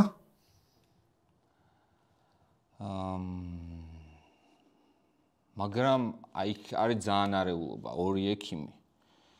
რავი, ჩემი არის მერვე რა, მოკლედ ჩემთვის, ძალიან მაინტერესებს მერვე ვინ არის ზოგადად და კაროჩ მერვეს გავაგდებდი რა. მადლობა, 7-იანს უსმენთ? გაწი რა, ანუ მაგას იძახი? კალა, რაღაცა არ ვიცი და მეც იმასთან ვარ, მესამე ნომერთან რომ შენ თუ ეხეს გაგვიჩალიჩე და ესე მიყავს მინიმუმ დაგამტრო გარეთ რომ გავაქვს, იმიტომ რომ გენდობი და ნერვები მეორე ნომერი მე ერთად რაც არ უნდა იყოს სრული აბიდუბი, აი ცოტა გამფანტა. რაღაც მომენტში დაიწყო ახსნა, გავიფანტე და აი რომ უნდა დაიწყო რაღაც ლაპარაკი, ეხა შემკრავს მეთქი, უფრო გავიფანტე. რომ მე ტყუილა ეხი ხო, არ ვიცი, აი ეხა ცოტა ნონსენსი არის, მე 4 ნომერი და უცებ დაუპირისპირდა მეორე ნომერი, მე მგონია რომ გაწირა რა. მე რაც არ უნდა ცუდად ჟღერდეს, კილერი მგონია 2 ნომერი რა. იმის გამო რომ ძალიან კარგად აკვირდება და ნინოა მიყვება პროცესებს რა. ერთ-ერთი ახლა ვერ ვიგებ. ეგ გაწირე, ვერ ვიგებ რა, ეგრე თუ ახალი მოთამაშე ეგრე უცებ გაწირავდა. მადლობა, 8 ნომერს უსმენთ? აი, მოდი გავაგრძელებ მახარას ისიც მაცუნა მაგას. ანუ წესიდარიგით ახალი მოთამაშე რადგანაც არის, როგორც მინიმუმ, მაგიტომ მე არ გამწირავდა შესაბამისად, რადგან მე 11 ნომრის დეტექტივების მჯერა ამჯერად დავწევ ხელს 4 ნომერში. კიდევ ერთხელ გავიმეორებ, მე არ ვარ რეალურად ექიმი.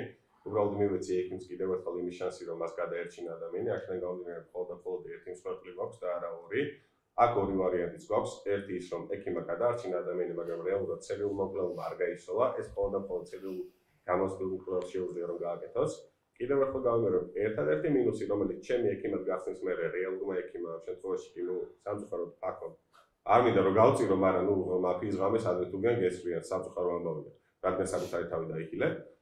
წესდარიგით მას შეეძლო რომ გაიხსნა რომ მე ვარ ექიმიო, მაგრამ ისე თქვა რომ დაუშვათ მე დავხილე ესა და ეს ადამიანი დაუშვათ ნომერ პირველ წრეზე ან მეორე წრეზე და არ ეთქვა რომ მე ჩემი თავი დავიხილეო.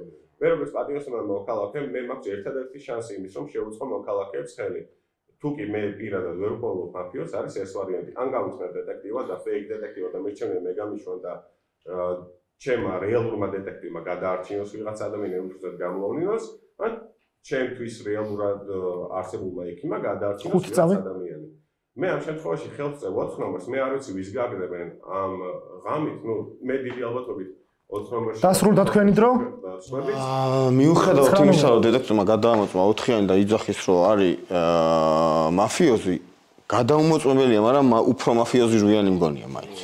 აი ხო არ არის გადამოწმებული, მაგრამ აი უფრო მაფიოზი რუიანი არის რა. ანუ აი რაც შენ מחარ ხარ აქ, იცი, შენ უბრალოდ ახლა მიეცი რაღაცა ხელჩასაჭირი, რომელიც ეგრევე გამოიყენა, რომ ახალი მოთამაშე არ უნდა გავეწია, ოდნავ პატარა რაღაც ხავსი დაინახა თუ არა, ეგრევე მოდი რაც სწორია. მაგრამ მე ვიტყვი რომ პირველივე კილზე გიცანი. ჩემი პირველივე კილზე ფინალის კილი ტყუილა არ ვახსენე. მაშინაც შენი ინიციატივით მოკლეს კორო და მაშინაც ვერ გავიგე, იგივე იყო, რატომღაც მეცნო ახლა იმედი მაქვს რომ რაღაც, ხო? ამჯერა შენი ეგ ფეიქ იმის ჩემი ხელი ნებისმიერ ვარიანტში რუიანში წავა მიუხედავად იმისა რომ დეტექტივი ძახს 4. ჩემი ხელი წავა რუიანში. 5 ნომრის დატოვებული ის რომ ორი დეტექტივი არ უნდა იყო. ანუ გითხარ არა რუიანში წავა ჩემი ხელი უეჭვენ იმიტომ რომ ეს უფრო მაფიოზია ვიდრე ის მიუხედავად რომ გადამოწმებულია თქვა. ანუ ექიმი ვარ, ექიმად იხსნება რა. და რაც ილაპარაკ ამაზე მინდა რომ შენს თქვა რაც ახლა თქვა, რამდენად შეიძლება ეგეთი რაღაცა იგეგმებოდეს. 11 ნომერს უსმენთ? ირაკლის წაგებული ქონდა წერან ხელი, მოგილოცა კიდევაც, მაგრამ ეხლა დაიძინა ერთი ღამე და გაიღვიძა და თამაში უნდა ისევ მე მაგას ხედავ. რაც შეეხება იმის 3%-საც, რაც არის რომ მე შეიძლება მე ბალანს ვითამაშებდი და ორივე დეტექტივი დარჩენილი იყო იმის გადამოწმებებში კიდევ უფრო აირეოდნენ, მაგრამ რატო? ანუ როცა ადამიანი თვითონ გადამოწმებული ვიყავარ, თურმე მე გაირკვა, ჩემთან ერთად თამაშობს, ერთადერთი კაცია იყვანა. მითხარი ლოგიკა 1% მაინც რატო შეიძლება მე დეტექტივი არ ვიყო. ისევ როგორც ფაქორი ყველა ვარიანტში ექიმი, იმიტომ რომ ერთი ექიმი გაიხსნა იქ და ის ფეიკია და თვითონ მქარო ფეიკია. ანუ ფაქო და მე ვარ აქ წყალი არ გაუვა ხალხო, ანუ აი გამორიცხული ყველანაირი ლოგიკით, ყველანაირი არგუმენტაციით, შანსი არ არის რომ ჩვენ ვიყოთ ბექ, ის არა ქვია, ბლეკ საიდში. იმიტომ რომ ვინც გავიდა, არავის როლი არ ქონია. 4 ნომერი გადის, ეხლა მე გავდივარ მე, იმიტომ რომ მე ვარ დეტექტივი და უეჭველი მკლავენ, გიმოწევთ რუიანს, ან გეტყვით სერიულია თუ მაფიოზია და იმის მიხედვით ვითამაშოთ ვერე. დაგრჩევათ ან სერიული მოსაკლავი, ან მაფიოზი. დასრულდა დრო. მოდი მე ესეთ რაღაცას გთხოვ, ჩემო გიორგი, რუიანი მე უფრო მგონია სერიულის თამაში. ანუ პატიოსანი ზღაპარი არის, იმიტომ რომელი პატიოსანი შეიყვანს გაიხსნება პირველი ექიმად და რატო თან მით უმეტეს როცა მიდის დიდი დარტყმა 6-ისკენ თან შენ ხო მოკლედ რა ჩემი აზრით რა შეიძლება ვწდები და მაფიოზი ხარ, მაგრამ შენი თამაში უფრო სერიულს გავს და მე შენს ადგილას გადავამოწევდი 7 ნომერს ჩემი აზრით რა 4-იანი გადის ეხა 7-ს ვამოწევთ თუ პატიოსანია მერეთ ავტომატურად გავყავს 8 ნომერი რადგან ერთადერთი ექიმი ამაგიდაზე არის 9-იანი 8-იანი ეხა შე რო გადაამოწმო მე მგონია რომ ისეც არაფერს არ მოგწევს 7-იანი გადაამოწმე თუ პატიოსანია ვიცით რომ პატიოსანია და 8-იანი აუცილებლად გავა ყველა ვარიანტში იმიტომ რომ ეს რო სერიული იყოს შენ პატიოსანს გიჩვენებს და უნდა ვათამაშოთ ეს რა ეს ან მაფიოზია ან სერიული ეს ფაქტია ხო პატიოსანი არ არის თან გამოცდილ მოთამაშე მართლა არ გაისრო და ჩემს და არ გაისროლა თუ სერიულია მაშინ არ გაისრო და არც ეს შემთხვევაში რა თუ პირობითად 7-იანიც პატიოსანი ხარ მე ლენკა უნდა გავუშვათ რა ალბათ 2 ნომერს უსმენთ ხო მოკლედ ძალიან საინტერესოდ განვითარდა და მოვლენები თან ისე რომ არც კი ველოდებოდი რა ну რა თქმა უნდა ყალას დეტექტივების მჯერა იმიტომ რომ ნინი რავი ძალიან არ მგონია იმის დაეჯერებინა ნინის დეტექტივობა მეც ფაქოს ექიმობის მჯერა და ირაკლიანი ვერ ხვდები რასაკეთებ ანუ რატო გეუბნები რომ ხან გეხმარები ხან არ გეხმარები ხან შენ თავს ეხმარები ანუ მაგას ვერ ხვდები ანუ ორი ვარიანტი ან მაფიოზი ხარ ან სერიული ანუ მაგაშიც ვეთანხმები მაგიდას ხო მეოთხე გადის ახლა რა თქმა უნდა რადგან მჯერა მე-11 დეტექტივობის და всё ბას არავის არ მოსახელია მადლობა 3 ნომერმა გახსნა ეს წრე კარგით დასახელებულები არიან 8-იანი და 4-იანი და მათ მიეცემათ 30-30 წამი თავის გამართლების. 8 ნომერს უსმენთ? მე ვისმენ. კიდევ ერთხელ გამიმეორებ, ვარ პატიოსანი მოქალაქე, ალბათ ეს არის ერთადერთი ანუ შეიძლება პირველი ან შეიძლება მეორე ფაქტია, შემთხვევა როდესაც პატიოსანი მოქალაქე იქნება როგორც ექიმი იმისთვის რომ ექიმი რეალური ექიმი დაიცვას.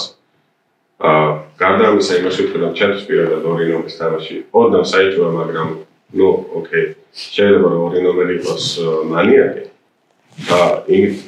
იმიტომ რომ ორი ნომერი ზუსტად იმას იმეორებს ყველა წრეზე აბსოლუტურად პირველი ნომერი ამბობს. ჩემს არ იქნება პრობლემა თუ კი მე გამაგებ, მაგრამ რეალურად თემურეს გასაგდები. უწურება 4 ნომერს არის გასაგდები ჩემს. ხო, არ ვიცი, რატო ესე ანუ აზრია აქვს რამე რო თქვა საერთოდ, იმიტომ რომ უბრალოდ ჩემი აზრით არის რაღაც ავტორიტეტები, რომ აი კალა მაგარი კალა ამბობს რომ ესია და ესია და რატო არის ესე? ანუ ძალიან დიდი შანსია რომ არ იყოს ეგრე რა, ანუ რახან კალამ თქვა ეგრეა, ესე იგი, ანუ всё, კალამ თქვა და ესე იგი ეგრეა, ანუ რახან კალამ თქვა ბაზარი არა. ანუ ეს ავტორიტეტების ბოდიში აი უნდა დავასრულო, ანუ ეს ავტორიტეტების არსებობა ზოგადად საზოგადოებაში ძალიან არ მევასება რა, ძალიან არ მომწონს და მაინც ვარდები და კარჩე არ მოსულა კალა. მე რახან ავტორიტეტი ვარ და ყველას ასწავლე ხო რა პონტია რა. გადამოწმებული ყო, ნახე ავტორიტეტი კალას ავტორიტეტი არ გააჩნია. ყובה გადამოწმებული. შესაძლებელია. მე არ ვიცი რა ნომერს რატო ამოწმებ მართლა აი. ხორი დამთავრებულია. ფოლი მაგა მაშინ მართლა 8 ნომერს თუ ამოწმებ. რა გასამ 5 წამია ფოლი მაგ. რა 5 წამი 8 ნომერს თუ ამოწმებ. არ დამოწმებ 8 ნომერს თუ ამოწმებ. დამთავრდა. აი დაგიშებ მაგი ხვი ბობო. სამჭი გაიდევარ. როგორც მინიმუმ ფეიქ ეკიმატიცება ადამიანი და რაღაცია გადამოწმება. ჩუმა. ვის მიცემა იწყება. 8 და 4 ამ თანმიმდევრობით, არა. ჯერ 4 არის და მე 8. ვინ ფიქრობს რომ 4-ანმა უნდა დატოვოს თამაში, ახლა უნდა აწიოთ ხელი? 1 2 3 4 5. 4 ნომრის ბოლო სიტყვა? დიდი მადლობა. დიდი მადლობა. მახარას ხელი არ ჩავთვალე. და ჩემი ბოლო სიტყვა არის რომ არასდროს აი ესე ბრმად ავტორიტეტებს არ ენდოთ რა, იმიტომ რომ ხანდახან შეიძლება ეს თქვენი ავტორიტეტები ძალიან იტყუებოდნენ და რომ მოიგებენ ბოლოს მაფიოზები. მე ალბათ იტყვით რომ მადლობა, გემშვიდობებით. თურმე დამეჯერებინა. დიდი მადლობა. ძალიან საინტერესო თამაში იყო და რაღაც ცოტა გამოუცდელი ვარ კიდევ ერთხელ და თამაში რო დამთავრდა და გელოდებით. ვარჯიშებ და შემდეგ მადლობა. დაგიბრუნდებით. მადლობა. და ბნელდება. მე ვერ შევფასებდი დადებით ჩემ პირველ თამაშთან მოკეთ მაფიოზე ამომივიდა და ძალიან რთულია როცა პირველ თამაში და ესე კორეფერებში მაფიოზე ამოვიდეს და რაღაც მერჩენა პატიოსანი ამოსვლოდა და რაღაცნაირად დავეწეოდი და ნახევრის პროცესში ამოვიცნობდი მაფიოზებს, აი მერჩენა რა თქმა უნდა, თუმცა შემოხდა როგორც მოხდა. ხო და საინტერესო იყო და ძალიან რთულია და თან რთული არის პლუს როცა ნერვიულობა თან ერთი, აი მართლა გულის საკუთარი გულის ცემა მესმოდა და ვფიქრობდი რომ სხვა არ გაიგებენ ჩემ გულის ცემას ისე ხმა მაღლაცემ და გული მეთქი მაგან არ დამწვას ზოგადად რომ აი ძალიან ხმა მაღლამიცემს გული. ხო და საინტერესო იყო, ძალიან დიდი მადლობა ამ გამოცდილებისთვის და მოკლედ ვიმეცადინებ და დაგიბრუნდებით. ყველას ძინავს გარდა მაფიისა მაფიოზები იღვიძებენ და ირჩევენ მსხვერპლს.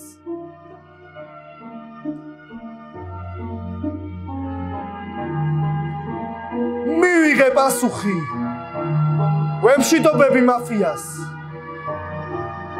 იღვიძებს დონი და ეძებს დეტექტივს. მიიღო პასუხი. ვემშვიდობები. იღვიძებს დეტექტივი და ეძებს მაფიას.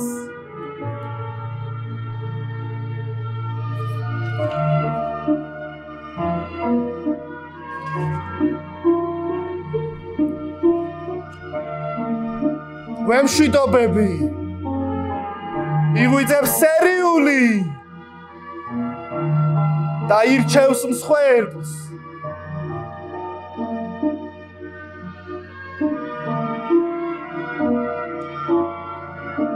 ვემშვიდობები. იღვიძებს ექიმი.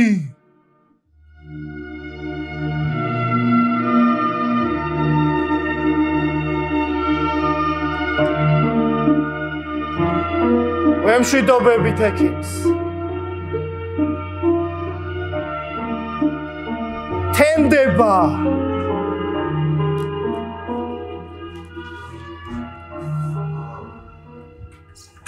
მინდა გითხრათ ასეთი ინფორმაცია. თამაშს ტოვებს ნომერი 11. ხო, მე გავდივოდი ყველა ვარიანტში, 8 ნომერი გადავამოწმე და რატო? ანუ ის რო გამართლებული იყო ზუსტად, რომ ან სერიულია, ან მაფიოზი. და არ არის მაფიოზი არ არის. შესაბამისად, სერიული მკვლელია, ანუ სხვა ვარიანტი არჩევა. სამაგეროდ გრჩებათ ერთი მაფიოზი კიდევ თქვენს შორის. ფაქო არის ადამიანი, ვინც ერთადერთი ექიმი გაიხსნა. ფაქო არის ადამიანი, ვისთანაც მე ითამაშოთ. გადაგემოწმებინა. ხო ვიცოდით ის და ანუ რა იცოდი რა? რა იცოდი რომ კილერი იყო თუ ისა მაფიოზი არის? ეხა გაიგე. ეს საერთო ერთი წუთია? არა, ჩემი ერთი წუთია.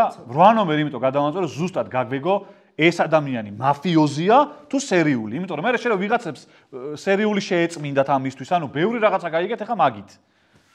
ანუ ან სერიულია, ან მაფიოზი და გეუბნებით რომ მაფიოზი არ არის. არის სერიული. სერიული კილერი იცით უკვე. აი ისეთ იცოდით, მაფიოზი იყო ან სერიული, თუ მაინც გადიოდა და მაგით არ გიდევათ, გაგეგოთ. ანუ რავი ეხლა. მადლობა. ვემშვიდობებით 11 ნომერს. და საერთო წუთი. აი ეხა ილაპარაკეთ ყველა. გიორგი სიმიტა უთხარი. ამჯო. 2 წამი. ვიდიანის გადამოწმე. ვიდიანის ამიტომ ოქტოპუსს და საეჭვო ტიპი იყო ჩემპიონი. რავი, კარგად წავიდა თავიდანვე და გამოვიჭირეთ. მაგრამ ბოლოს უკვე რაღაც თეორია რაც მქონდა. არ სერიული კილერი ვინ არის? ალბათ რა ნომერია. ნომერი არ არის, ესე იგი ბოლოს თვალყარად ვერ დამთავრებულა საქმე. სერიული კილერი რვა. ვის გარდა? ლაშა. ლაშა? ხო. მე გაიქცე სერიული კილერი. შვიდიანი პატრიოსან რო დაიწიცებული იყო, რვიანი ისედაც გავდოდა, რვიანი ყველა ვარიანტში გადის მეორე. და არც მანიაკი არა ვარ. კიდევ ერთხელ ვიხარ? ექიმი ვარ, ექიმი. აი ვიდეოს რო ნახავ, რაღაც მომენტში მე მოდი შენ რო შენ რას მეუბნები ხარ, ჩვენ ადგილას რო იყო, შენ მაგიდიდან არ გავუშვიდი შენ თავს. ხო და რაღაცა ველაპარაკები, ანუ მე რომ მაგას ზაფის რომ მე იმიტებდა თამბაგეთს და დავარჩინოთ რა. და საეჭვო ხარ შენ ჩემთვის საეჭვო ხარ შენ ჩემთვის ჩემთვის საეჭვო ხარ პირველი წლიდან 10 წამი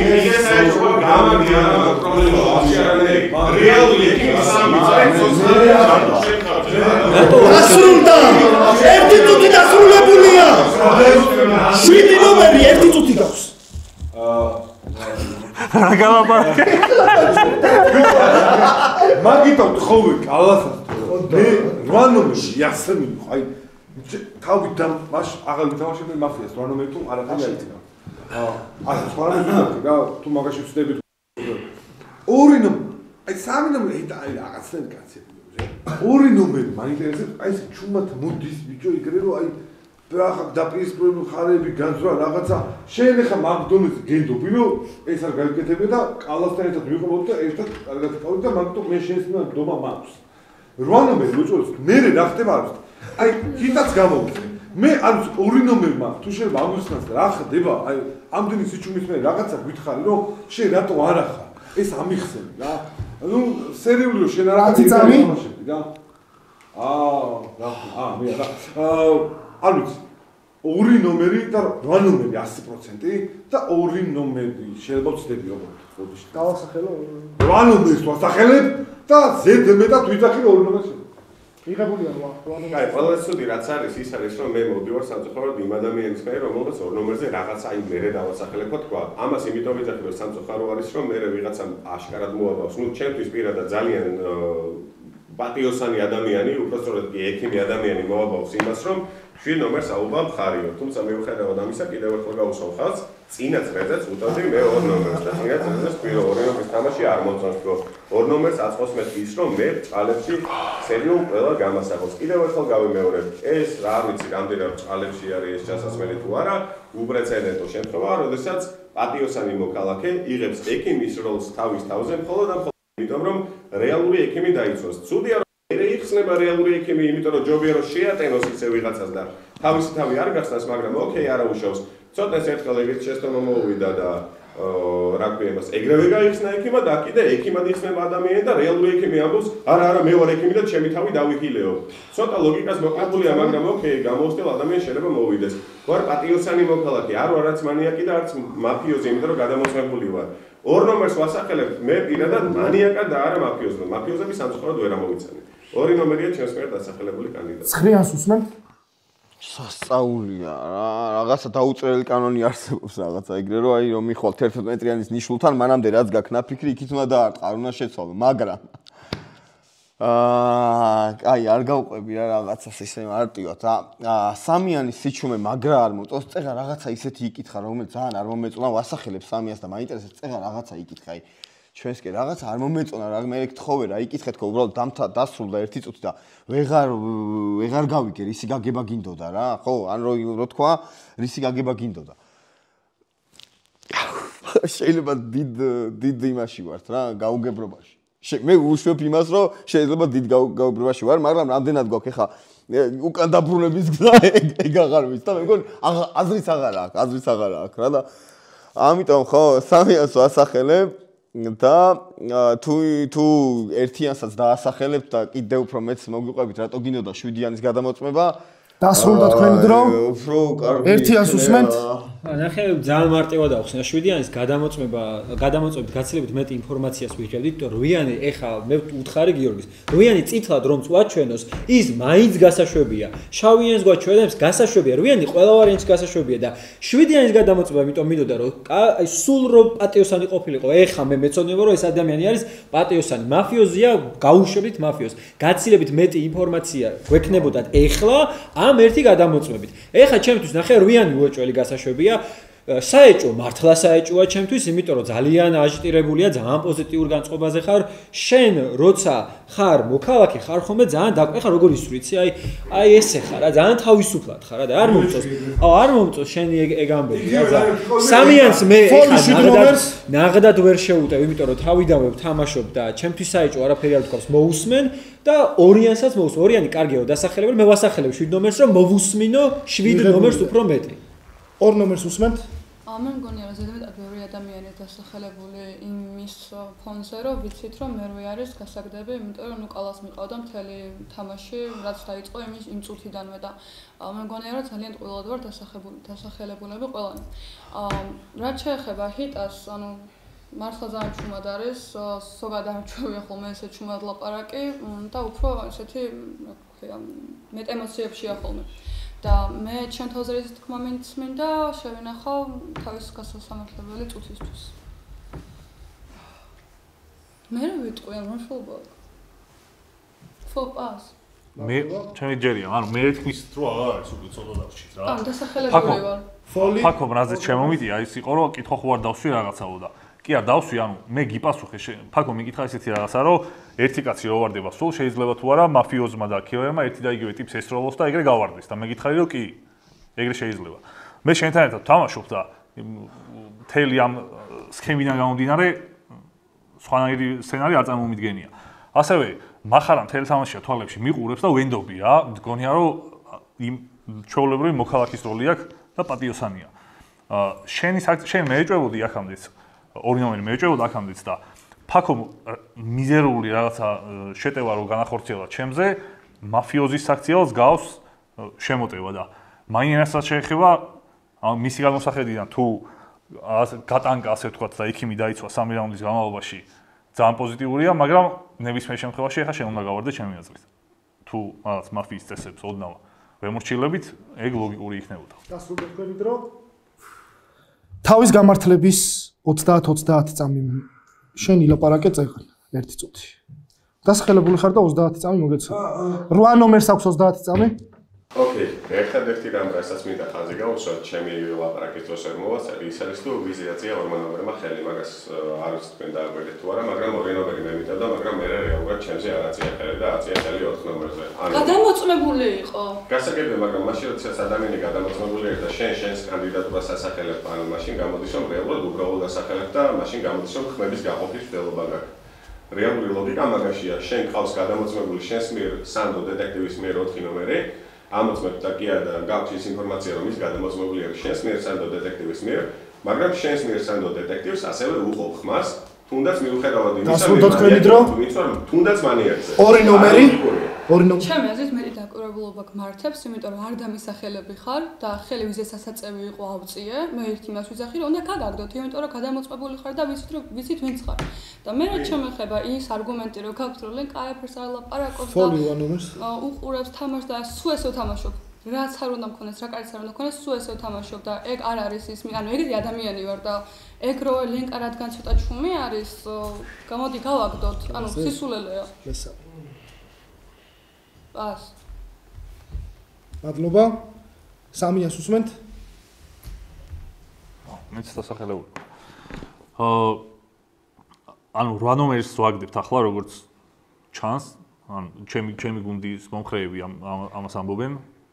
და ლენკა მეეჭვება კიდე ძალიან რა, მეეჭვება კი არა რაღაც საეჭვო ეგ არის უკვე. ფაქტობრივად ეგეთი სიტუაციაა. მე არ ვიცი, ფაქოს რეაქცია არ ვიცი როგორია და რას ფიქრობს ამ შემთხვევაში. მე ხელს ავწევ 8 ნომერს. პას. მადლობა. 7-იანს უსმენთ? რა გამარჯობა.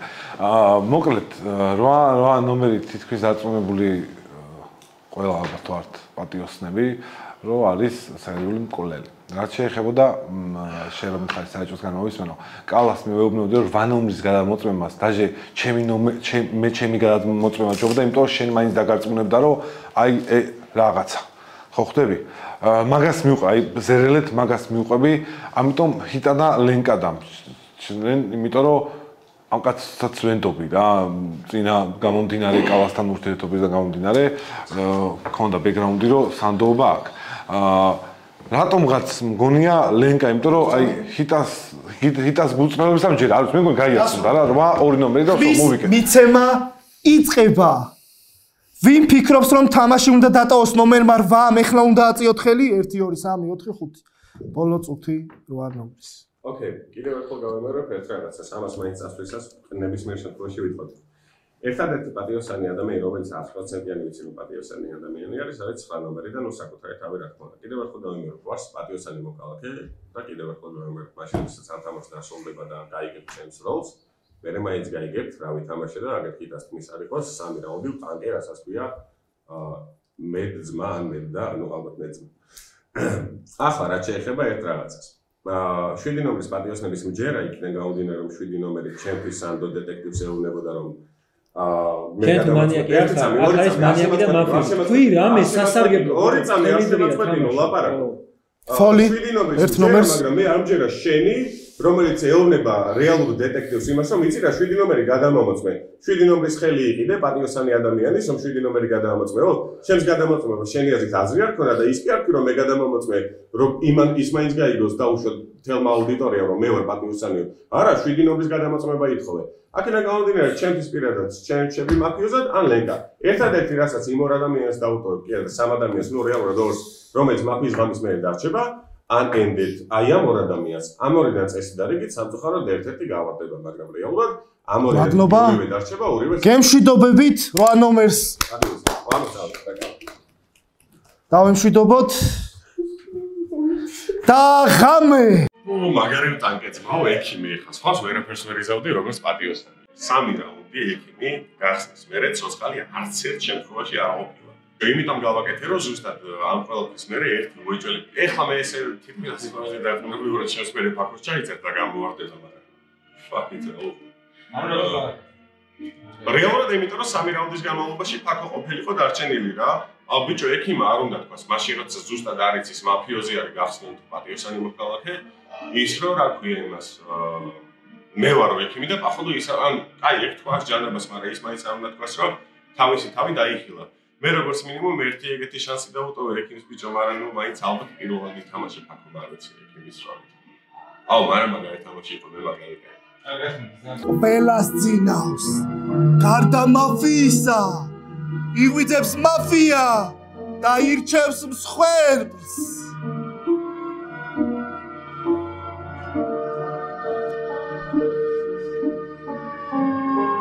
მივიღე პასუხი. იღვიძებს დონი და ეძებს დეტექტივს.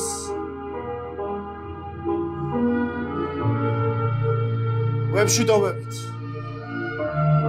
იღვიძებს დეტექტივი და ეძებს მაფიას. მიიღო პასუხი. იღვიძებს სერიული და ირჩევს მსხვერპლს.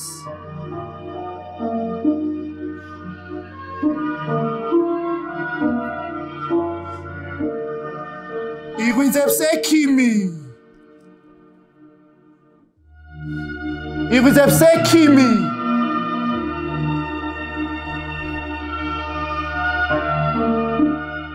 მივიღე პასუხი.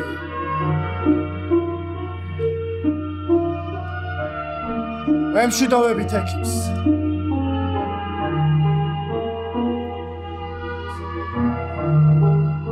ყველამ გაიღვიძოს.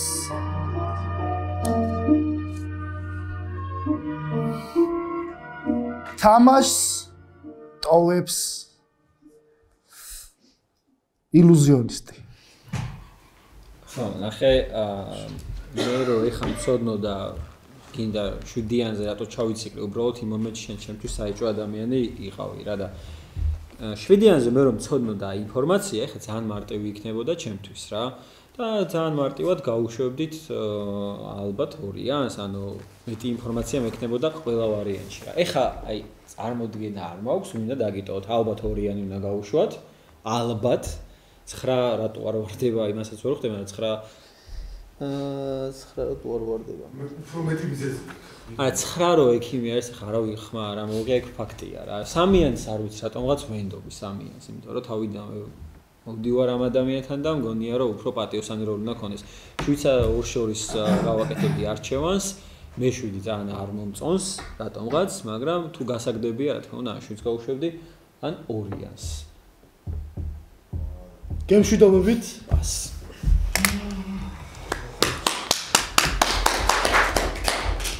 და საერთო წუთი. ხრიანი რატო არ გავარდა? ეხლა იგავ ყველაზე მნიშვნელოვანი. შენი თავი დაიხილე თუ მანამდე იყო დაიხილე შენი თავი. ეხლა ვინ დაიხილე? ეგ მაინტერესებს. ძალიან კარგი თამაშია რა, ძალიან დაძაბული, საინტერესო. უბრალოდ ეს მესამე მაფიოზი ბოლომდე რა. ჩემთვის არ ვიცი რამდენად სწორი არის. მე ესე ვფიქრობ, უბრალოდ რომ რიანის გადამოწმებას აზრი არ ქონდა და ის სხვა რომ გადამოწმებულიყო თუნდაც 7-იანი ან 2-იანი, სადაც უფრო მეტი იჭმება რა. უფრო მეტი ინფორმაციას მივიღებდი. ესე უფრო ეხა უფრო მეტად ჩამოყალიბებული აზრი მიქნება. ეხა ან 7-იანი გავარდეს ან 2-იანი ჩემი აზრით რა. ჩემი აზრით 2-იანი უნდა იყოს კიბერი, ჩემი აზრით, იმიტომ რომ ისე ითამაშა რომ აი პატიოსნის როლს პირველად გაიხსნა ექიმა, რა შუაში იყო აი იმით ამიც ვაფშე ვხვდები. ჩემთვის თამაშიდან გამომდინარე 2-იანი იყო სერიული, ამას кайხანია უნდა. მეგობრებო, არხეული გვაქვს. ვინ დახილე? ვინ დახილე? 2-იანი დახილე? იმიტომ 1-იანზე მეტად 2-იანს ვენდე რა. მე დახილული იქნება.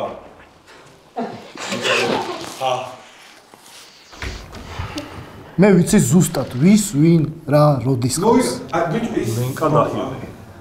ლენკა ეხლა ჩვენ ხვდებით აი პატიო არ ვიცი. მაგრამ მიყვის, ნახე, იცი რა მიყვის? ეგრე ნუ აკეთე, უფრო ვიფლები მე. რაღაცი გნავი, ჩემზე კიდე თუ იმები, ესე იგი პრობლემა გაქვს. ჩემზე თუ კიდე იმები, ესე იგი პრობლემა გაქვს რაღაცა.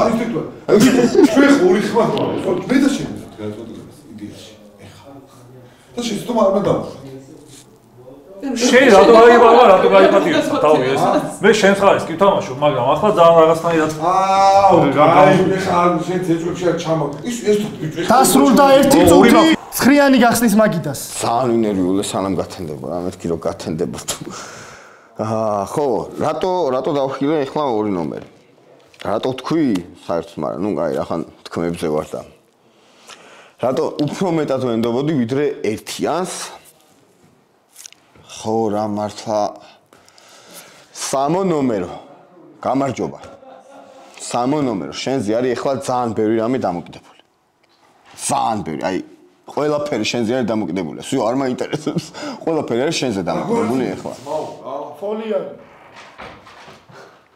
ხო და შენი ნალაპარაკები ის რომ ჩემზე კიდე რაღაცა ესე ნუაკეთებ თორე ისა არ მოსულა ვასახელებ ყველა უნდა იმას აქვს ალბათ რა ვასახელებ 7-იანს ნუ ანუ ყველამ რომ ვილაპარაკოთ უბრალოდ რა ყველას დაასახელებს რა მიღებულია 7 ნომერი 2-იანს უსმენთ ფოლები არა იყოთ თორე თამაშს დატოვებთ ხო ხო მოკლედ თქვენ სამშორეს ყველაზე მეტად საეჭვო და თქვა თვალსაჩინოც არის ის რომ არის საეჭვო ჩემთვის იმიტომ რომ მე-9 ნომერი ნუ რა თქმა უნდა დარწმუნებული ვარ რომ ექიმია და ჰიტა რატომღაც მაინც პატიოსანი მგონია და ამიტომ მეც ვაპირებდი რომ მე-7 ნომერი დამასახელებინე და მეც არ დავასახელებ ანუ არ მიყვარს ხოლმე როცა ესე უმიზნოდ არის ხოლმე დასახელებული რომელი ადამიანი მაგრამ თუ თქვენ გინდათ მე შემიძლია დავასახელო ჰიტა იმისთვის რომ მეტი ილაპარაკოს კი ბატონო დავასახელებ ჰიტას მიღებულია მე მგონია რომ თუ ეხლა მე-7-ს გავაგდებთ უნდა მოვიგოთ თამაში პატიოსნებმა მეტი არ ვიცი ას მადლობა 3 ნომერს უსმენთ დროარ დამავიწყდეს მე ლენკას დავასახელებ კიდე რომ მოვისმინოთ მის საუბარი და ფაქოს დასახელება არ ჭირდება მე მგონი თუ თამაშის სცენარს მივყვებით მაშინ არ არის აუცილებელი ეხლა მე ანუ ფაქოზე საერთოდ აზრი არ აქვს იერიშის მიტანას და დაფიქრებასაც იმიტომ რომ თუ მაგას დაუშვებ მაშინ მთელი თამაში არასწორად მითამაშია და ეხლა მახარასა და ლენკას შორის არის ჩემი არჩევანი შენი როგორც იყო ჩემსა და ლენკას შორის რადგან ორივე დასახელებული ხართ ახლა კიდე თავის გამართლების 30 წამები რაც გვექნება მაშინ ბევრი რამე გაირკვევა მაგრამ მთელი თამაში მაინც შენთან ერთად თამაშობდი და ლენკას სულ მეეჭვებოდა ცოტათი ფაქომ რომ ლენკა დახილა ლაშასთან შედარებით რომ უფრო პატიოსანი ეჩვენება ესე ძალიან საინტერესო ფაქტორია იმიტომ რომ მე მაგალითად ეგრე არ მეჩვენებოდა მე ლაშას უფრო დავიცავდი ექიმი რო ყოფილიყავი ამ პირველსა და მეორეს შორის ბას მადლობა 7 ნომერს უსმენთ ბიჭო მან მოყვები რა ძალიან პროსტა ფაქოს ისეთი ბექგრაუნდი აქვს რომ მიჭირს რა მაგის და აი როგორც შენ გიჭირს რაღაც ისე მიჭირს ფაქოს ბექგრაუნდს რო გადავხედოთ აი ეგ შოუმენობა რომ აი აქამდე ეგრე მოვიდა რა იმიტომ რომ მანამდე ქონდა ისეთი ბექგრაუნდი რომ იდეალურად დაждდა ყველაფერი რა ეხლა ლენკა მე მგონია რომ აი ფაქომ მაგრა დამაბნია როგორც კი ჩემსკენ გამოიშვა ხელი მანამდე რაღაც მე ერთი თიმი ვიყავით გონია რომ რაღაცა ამორკაც ნავარჩიოთ ჰიტამას აი როგორც იქნა და სულ ლენკა და ეხლა უცებ ფაქო მემადებს ხელს და ლენკამაც ეგრევე ხელშესწიდი იშოვა და ბრახ მან ხარა ეგ არის ხდები მე ამ კაცს კიდე მჯერა რა გავაკეთო თავის რაღაცები მან მჯერა ეხლა შენი დავიჯერე მე მგონია რომ არის ლენკა რა ან წავაგეთ ან მოვიგეთ ეგ შეცდომა არ დაუშვათ რომ მე გამაგდოთ პატიოსან მოქალაქეს მე რო გამაგდოთ ჩათვალე წაგეთ აზზე ხათავს ლენკა გავაგდოთ ჰიტა დამარწმუნა ლენკა არის მაფიოზი და ხელი მოვიგეთ მეტი რა გავაკეთო მოგებულ ხელს ნუ ჩაშლით მადლობა ყველას მოგისმინეთ და კანდიდატურებს 7 3 და 2 ექნებათ თავის გამართლების 30-30 წამი მე შვიდა ხო გახსნა მაგიდა და ეხლა 9-ანმა გახსნან მაცადეთ 7-იანს აქვს თავის გამართლების 30 წამი გიორგი ვარ რაც შეიძლება მეტი რომ დაგარწმუნდა და ვილაპარაკოთ არ ვიცი აი მანამდეც იყო მეც მაგ ბექგრაუნდი ის რომ მე ჩესნად პატიოსანი მოქალაქეების მხარეს თამაშობდი რომ კალასიონოდი მე გადავამოწმე რაღაცა იქ მანამდე ვიღაცები გავარტყი და ამ შემთხვევაში მოგეუბნებით ერთადერთი არა მაქვს ამ კაცზე მე პრეტენზია აი ჰიტა მაეჭვებდა სიჩუმით და ლენკა ჰიტას რომ მოусმინე ხა გადავედი ლენკაზე იმიტომ რომ მანამდე ლენკას ნათქვამი რომ უცებ აი ელოდებოდა რომ წკაბდა ზუსტად მე დამიჭირე ჩემი სატყვარა იყო წეგანაც სატყვარა იყო იმაზე რომ ხელმოსაჭიდი მიმეცა მერვე ნომრისთვის და ეხაც იგივენაირად ლენკამაც ნახა ხელმოსაჭიდი ფაქოზე რომ აი მახარა სო ეგ არის აი ბზარი გაშრა 3 ნომერს უსმენთ ანუ ეგ ლოგიკურია კი ანუ ლენკაზე მე თუ ამჩნევდი იმას რომ საითაც რაღაცა დინება წავიდო და იქეთ პოზიციას იჭერდა სულ მაგრამ ანუ ის ანუ ფაქოს ნდობა და ფაქოს ლენკას დახილვა ანუ ერთი ვარიანტია რომ დასახელები მეტი აღარავინ აღარ ყავდა, რადგან ორჯერ არ შეიძლება ერთი ადამიანის სახეობა და მოუწია, მაგრამ არ ვიცი რა, ალბათ ლენკა უნდა, მე ლენკას შენ თავზე ვერ ავწევ და შენ არ გაგაგდებ და ლენკაზე ავწევ ხელს. ბას. მადლობა. ორიანს უსმენთ? ანუ მე მეორე წრეზე მომივიდა ისე რომ აბრალებენ იმას რომ რადგან იმანის დაასახელა ლენკაც იმას აყვა ანუ არ არის ეგრებულად ეგრე მომიწია რომ იმის შემდეგ იყო ჩემი სიტყვა და იმის შემდეგ მომეწია იმის თქმა თუ ვის დასახელებას ვაპირებდი და ჩემთვის თქვენ არ ჟორეს უკვე თქვენ არის საეჭვო შავი ძალიან შავი არის ჩემთვის და ანუ ფაქო რაღაცა პერსონაჟი არის თუ რაღაცა და ვერ გავარკვიე პატიოსანია თუ არა ეგრას ფიჩი იყო მაგას ვერ მივხვდი და შენ ჩემსა და ლაშას შორის რომ ლაშას დაჰილავდი მე მგონია რომ უფრო პირადული გზნობები გაკავშირებს ლაშასთან და მაგიტომ მადლობა ხმის მიცემა იწყება გადაწყვიტეთ 7 3 2-დან ვის აძლევთ ხმას და დროულად აწიეთ მიმატებულ ხელს არ ჩავთვლი. ვინ ფიქრობს რომ 7-ანმა უნდა დატოვოს თამაში ეხლა უნდა აიწიოთ ხელი? ერთი ხმა. ვინ ფიქრობს რომ 3-ანმა უნდა დატოვოს თამაში ეხლა უნდა მისცეთ ხმა? არც ერთი და ორიანზე გადავიდა 3 ხმა. ორიანის ბოლო სიტყვა. ხო ვერ გეტყვით ხა გაკურებული ვარ მე თქვი ველოდებოდი რომ გავარდებოდი ამ ხმის მიცემაში. რა ვიცი წარმატებები მეგობრებო გავტოვიდო მადლობა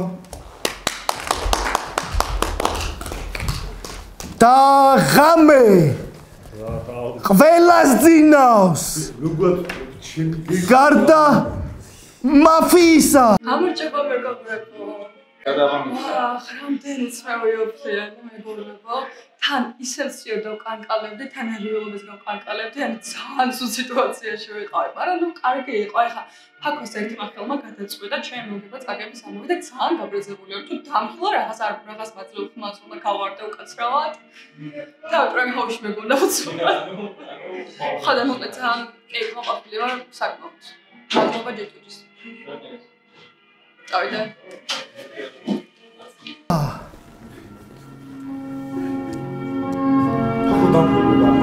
ყველაზე საინტერესო თამაში გამოვიდა. მე მინდა ყველას გთხოვოთ, რომ გამოიწეროთ არხი, დაალაიქოთ ვიდეო, გაუზიაროთ მეგობრებს. კიდევ ერთი თხოვნა მექნება. ევროპოპის არხი იყოს გამოწერილი და ასევე ბირჟა თბილისის. ამ ადამიანებს უღრმესი მადლობა. და რა თქმა უნდა ყველა მონაწილეს იღვიძებს მაფია და იცნო ირჩევს მსხვერპლს ძალიან ნერვიულობ მიიღეს გადაწყვეტილება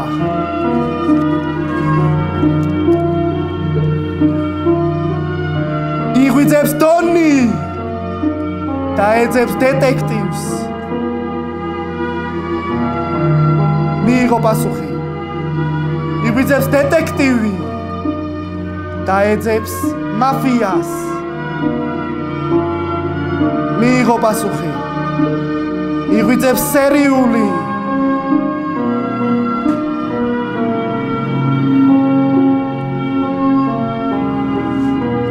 მიიღო პასუხი.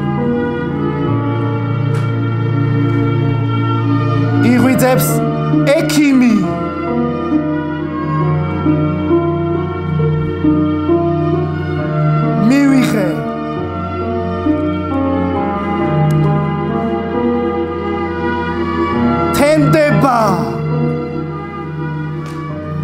რა ხდება? თამაშს ტოვებს არ დამთავრებულა თამაში. თამაშს ტოვებს ნომერი 9.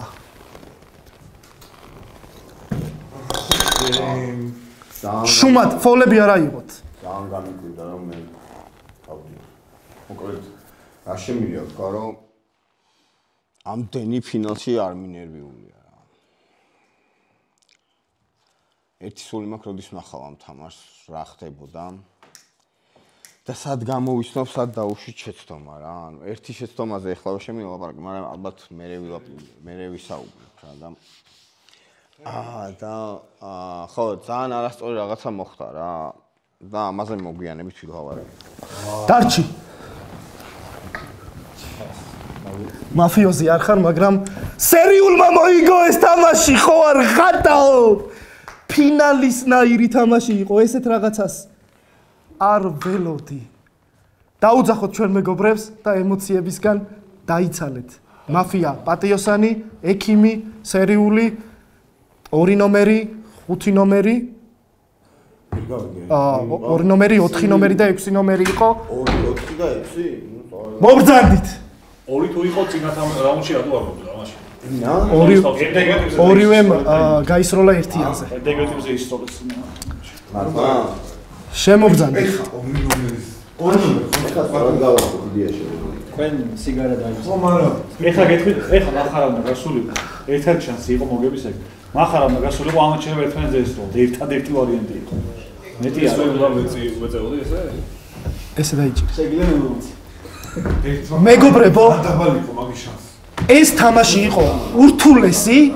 მეგობრებო, ყველაზე მნიშვნელოვანი ეტაპი იწყება ახლა. თქვენი გადმოსახედიდან უნდა დაასახელოთ MVP. მე ავარჩევ, მე გავითვალისწინებ თქვენ რჩევებს. ავარჩევ 5 ადამიანს და ვოუთში მიიღებენ მონაწილეობას. ვინც გაიმარჯვებს, ну ეს 5 იქნება თუ 3 იქნება თუ 4 იქნება, არსებითი მნიშვნელობა არ აქვს. მე შევადგენ votes და community-ში უნდა გამოავლინოთ საუკეთესო მოთამაშე. ერთ ნომერს უსმენთ. სალაპარაკო ბევრი არაფერია, ულოცავ ბატონ ჰიტას, იგივე უთქარმაშისთვის, რა თქმა უნდა, MVP ჩემი იქნება 3 ნომერი. მადლობა. 2 ნომერს.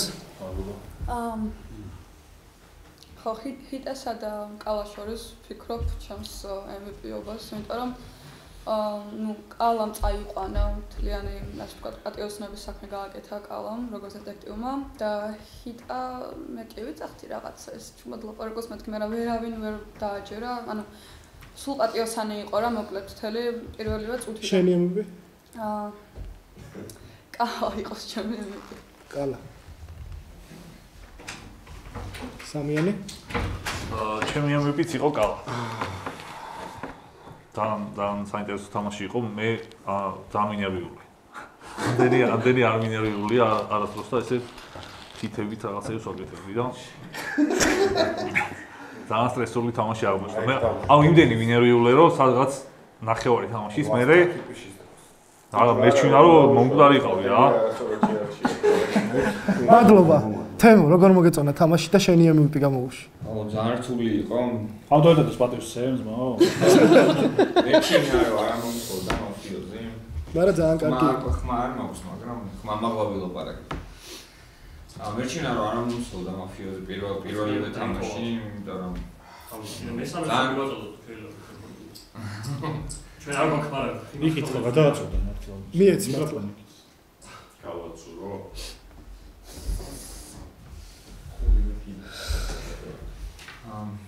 ხო, პატიოსანი ამომსვლოდა მერჩივნა, იმიტომ რომ ანუ პირველ თამაშზე რაღაც უფრო თავისუფლად ვიქნებოდი. ინტერვიუში ვთქვი რომ ანუ გულისცემა გული ისე მიცემდა რომ ანუ ფიქრობდი რომ მეთქი ხუებმა არ გაიგონ ჩემი გულისცემა და მაგან არ დამწვავს. თუმცა კალას რას გამოაპარებთ, ან მით უმეტეს კალას და ოპერატორი. ძალიან გამოსცემი მოთამაშეა, მოკლედ, ნამდვილად ავტორიტეტებს შეგიძლიათ ენდოთ ამ შემთხვევაში. კალა და ჰიტა არ ვიცი ამ ორიდან ალბათ ორი. ჩემ აზრსაც ვიტყვი ბოლოს. ალბათ ორივე რა. 5-იანს უსმენ? ხო, ძალიან კარგად დაიწყო თამაში, მაგრამ მე წავიდა რომ საშინლოდ და მე მგონია რომ ჰიტა ნორმალურად ითამაშა, კარგად რაღაც ძალიან მაგარი გააკეთა თქო ვერ ვიტყვი, დიდი პატივის ძემა ჩემგან, მაგრამ მე მგონია რომ როგორც თამაშით ჰიტას ესე კარგად არ თამაშია და რვიანის ცუდ თამაში დაეხმარა იმაში რომ მოიგო. და თამაშით როგორც ასეთი 11 ნომერმა ითამაშა ყველაზე კარგად ჩემი აზრით. გამომართლა რაღაცებში რომ ჩემაც მამეგრეთ. მახარა ხო სუფთა, მახარა რავი, რატო მოყავს კიდე აქ არ ვიცი საერთოდ. 11 ნომერს ვიტყვი რომ მადლობა, 6 ნომერს უსმენთ? მესამე ნომერმა რომ ძალიან კარგად იასპარეზა, გავიგეთ კი ბატონო, ძალიან კარგი იყო. თუმცა მე ღირსეულად მინდა რომ მოვკვდე თუ სიკვდილია, როგორც მაფიოზს და მე 11 ნომერს დეტექტივად რატო არ გაიხსენი? გავახსენე. მოდი, ხო, თავის დროზე ფოლია და ბალანსირატორი თამაშეთ. გადაწყვიტა ქალაქმა რომ კაი, მოკლედ, მე-11 არის ჩემი MVP რა და მადლობა. მახარ რა სიტყვი? არ დააფერფლო მაგიტაზე. აქ მოწევა საერთოდ შეიძლება. შევთქვი ჩემი თანაწამყვანი თუ გინდა რა თქვა. ეს არის აუცილებლად კალამ ძალიან კარგად ითამაშა. გაცალნა გასაკვირი იყოს. ჩვენ შეცდომებზე თუ ვისაუბრებთ, ეს იყო შეიძლება სხვაზე ხელი შეწმენდა ცუდი იყოს, მაგრამ 8 ნომერის არასწორმა თამაშმა აგვრია და თავისუფლად მე მოგგვევს ხელი, იმიტომ რომ ყველაფერი იყო კარგად დალაგებული. უბრალოდ 8 ნომერმა იმდენად დარწმუნებით დაგვარწმუნა რომ მაფიოზი იყო, რომ აი ჰიტაზე ვერც მაგაზე მე ჩემ კომენტარს გავაკეთებ ბოლოს. ჩემი თვითი ფოლი დაიწერა შენ თავზე. ხო. მე მგონია რომ ბოლო აი მაგრა გამიტყდა. მე როგორც ვთქვი, ძალიან გამიტყდა. იმიტომ რომ ჰიტას ვენდობოდა ეხა თვალებში მიყურე, რა თვალებში გიყურებდი. მე მომაწოდეს ბრატ. დაიბრუნე. გამომართვი ხა მე მომაწოდე მეორე გადავაფერფო. ზემ კიდია გამომართვი. გადააწოდი რა ბრატ რა. აი მისი ის ხო გახდა მოიგო იმა და მიეცი რა. ასე გები. აგირა მასი.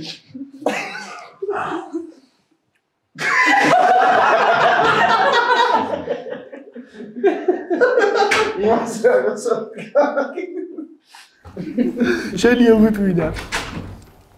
ჩემი თავია. მადლობა, ვერ დაასახელებ შენ თავს. აი, კალამეთქი ითხარი და არის მე და შენ მარტო ისინი გეხერხება აქ ვიღაცებს რომ არ ჩაგუთავა ხო მე და ჩაგუთავ და რაღაცა ინტერგენები ისინი გააკეთე. რა ჩათვალე, კაი დააგვირა. 8 ნომერს უსმენთ? სამი ნომერი რო ყოფილიყო პატიოსანი მოქალაქე და ერთი მაფიოზი რო ყოფილიყო დარჩენილი და არა სამწუხაროდ როგორც მოხდა მანიაკი. მაგ შემთხვევაში ვფიქრობ, რომ ეგ იქნებოდა იდეალური შემთხვევა, სადაც ჩემი სტრატეგია გამართლდებოდა რა. ეგ იყო ერთადერთი ვარიანტი რა. მაგრამ სამწუხაროდ აღმოჩნდა მანიაკი, რომელმაც არ ვიცი ორჯერ არ გაისროლა თუ ვიღაცა სხვაში მოხდა ხელი აზრზე არა ვარ. მაგრამ ეგ იყო ერთადერთი ვარიანტი, სადაც ჩემი სტრატეგია გამართლდებოდა, იმიტომ რომ მაქსიმალურად გავქერე ექიმი. არ ვიცი, შეიძლება არასწორი სტრატეგია იყო, მაგრამ ჩემი როგორც პატიოსანი მოქალაქის როლის მქონე ადამიანს ჩემს როგორც პატიოსანი როლის მქონე ადამიანს რა მგონი რომ სხვა გზა არ გრჩება ან fake დეტექტივად უნდა გაიხსნა იმის იმედად რომ რეალურ დეტექტივს დაიცავ ან fake ექიმად ოღონდ ნუ წუდია რომ რეალური ექიმი იხსნება და იმას ამბობს რომ მე ჩემი თავი დავიხილე ეგ იყო ერთადერთი ძალიან სარისკოსლა იყო მაგრამ მე ვისაუბრე ხო და ნუ მაგამ ბავზე იმას ვიტყვი რომ ჩემი MVP რა თქმა უნდა მანიაკს რომელს აიმარჯვა და 11 ნომერს რომელიც იდეაში კარგი დეტექტივი იყო, მაგრამ მე არ უნდა გადავემოწმებინა, იმიტომ რომ მე ან მანიაკი ვიყავი, ან მაფიოზი ყველა ვარიანტში ნუ ეგ ორი ვარიანტი იყო, რაც დაუტოვე ჩემი ან პატიოსან მოქალაქეებში. ნომერი უნდა გადაემოწმებინა. არც ერთი არ იყავი შეგახსენე. ხო, ნუ არც ერთი არ ვიყავი. გიორგი. ანუ ჩემთვის MVP არის 11, ის 11 მეთქი 3 ნომერი. მადლობა. 9 ნომერს ვიტაზე რო გადაგემოწმებინა, მაინც ვერ მივიტანთ. ხო, ჰიტა მანიაკმა მოიგო თამაში, გამართლებაზე იყო საუბარი, მაგრამ ძლიერებს უმართლებს ზოგადად. ჩემი MVP არის ჰიტა, გაცხრა მარტო მოიგო თამაში ორი აზრი არ არის. კალამ შესანიშნავად ითამაშა, როგორც ჩვევია, მშვენიერი იყო და ასევე ჟვიანს დავასახელებ მესამე MVP-ად თუ შეიძლება. მადლობა. 10-იანს უსმენთ? საინტერესო თამაში იყო და მიუხედავად იმისა, რომ პირველი გავარდი, მეგონა რომ მოქალაქეები მოვიგებდით ამ თამაშს, თუმცა ძალიან ბევრი რაღაც შეიცვალა. ასევე მინდა რაღაც პატარა კომენტარი გავაკეთო რვიანის იმ სვლაზე, რეალურად, რომელიც იყო, ნუ მეც გამიკეთებია რამოდენიმეჯერ, მაგრამ ძალიან იშვიათად თუ გამართლდება, იმიტომ რომ ძალიან კარგად უნდა მოაწონო, ასე ვთქვათ, ქალაქის თავი, რომ შენ მართლა დაგიჯერონ ამ ყველაფერში. ნუ მესმის, რაც უნდოდა, მაგრამ ნუ სამწუხაროდ არ გამოუვიდა და ნუ იმედია, რომ შემდეგში თუ იგივე სვლა იქნება, შემდეგში უკვე გამოვა. რაც შეეხება უშუალოდ MVP-ს, პირველ რიგში მიხარია, რომ მაფიამ ვერ მოიგო და წინს ისიც რომ ვერც მოქალაქეებმა, თუმცა მერჩვენა რომ მანიაკს მოიგო ვიდრე მაფიას ეს თამაში, იმიტომ რომ ჩემი პირველი ასე ვთქვათ, მოქალაქეების პირველი მტერი მაფიოზები არიან პირველ რიგში. ძალიან მაგარი თამაში იყო ორივე ნომრის მხრიდან. ერთ-ერთმა გაიმარჯვა და ნუ მეორემ საერთოდ მოქალაქეებს ძალიან ბევრი რაღაც გააკეთა. MVP-ს, ანუ მოქალაქის გადმოსახედიდან დეტექტივის თამაში ჩემთვის იყო ძალიან მნიშვნელოვანი და კარგი. თუმცა თამაში მოიგო, ანუ ადამიანმა რომელსაც გუნდში არავის არ ყავს, ამიტომ ჩემთვის მაინც MVP მოდი იყოს 3 ნომერი, იმიტომ რომ თამაში მოიგო. ანუ შედეგი არის მოგება. 11 ნომერი გიორას გვეტყვი. ნომერს ვეტყვი რომ ძალიან კაი მოთამაშეა ზოგადად მართლა რაც მინახავს მის თამაშები. უბრალოდ ხანდახან რომ არ წაგიო მართლა თამაში და შეიძლება ეგარაფერი, მაგრამ უბრალოდ იმას დავამატებ რომ ექიმს რომელსაც მეორე ექიმი ეხსნება გაქერო არ ჭირდება ჩემი აზრით რა. როცა გეტყვი ექიმი როცა ხო არ გაწყვეტინებ თავის просто მაგას ჩემი აზრით და რა მეც არ გაგაწყვეტინო როცა თავის ამბობს რომ როცა თავის თავზე ამბობს რომ მე გავიხილეო არა ჩემს გეუბნები ხო მეც ხომ მოვისმინე ხო არა აგეგია რომ დამთავრებინე და მაგის არა მე მაგას გეუბნები რომ ექიმი რომელსაც არ ეხსნება სხვა ექიმი გაქერო არ ჭირდება ისედაც ვიცით რომ ექიმია და ისაც გავა ფონს რა ანუ უბრალოდ ცუდ დროს გაიხსენი შეიძლება შენ ჩანაფიქრი ძალიან კარგი იყო მაგრამ ცუდი დრო იყო მაგრამ ეხლა ვის მეც არ წამსვლია ლაშას არ წასვლია ვიღაც არ წასვლია თამაშალი მე რა მოხდა კაც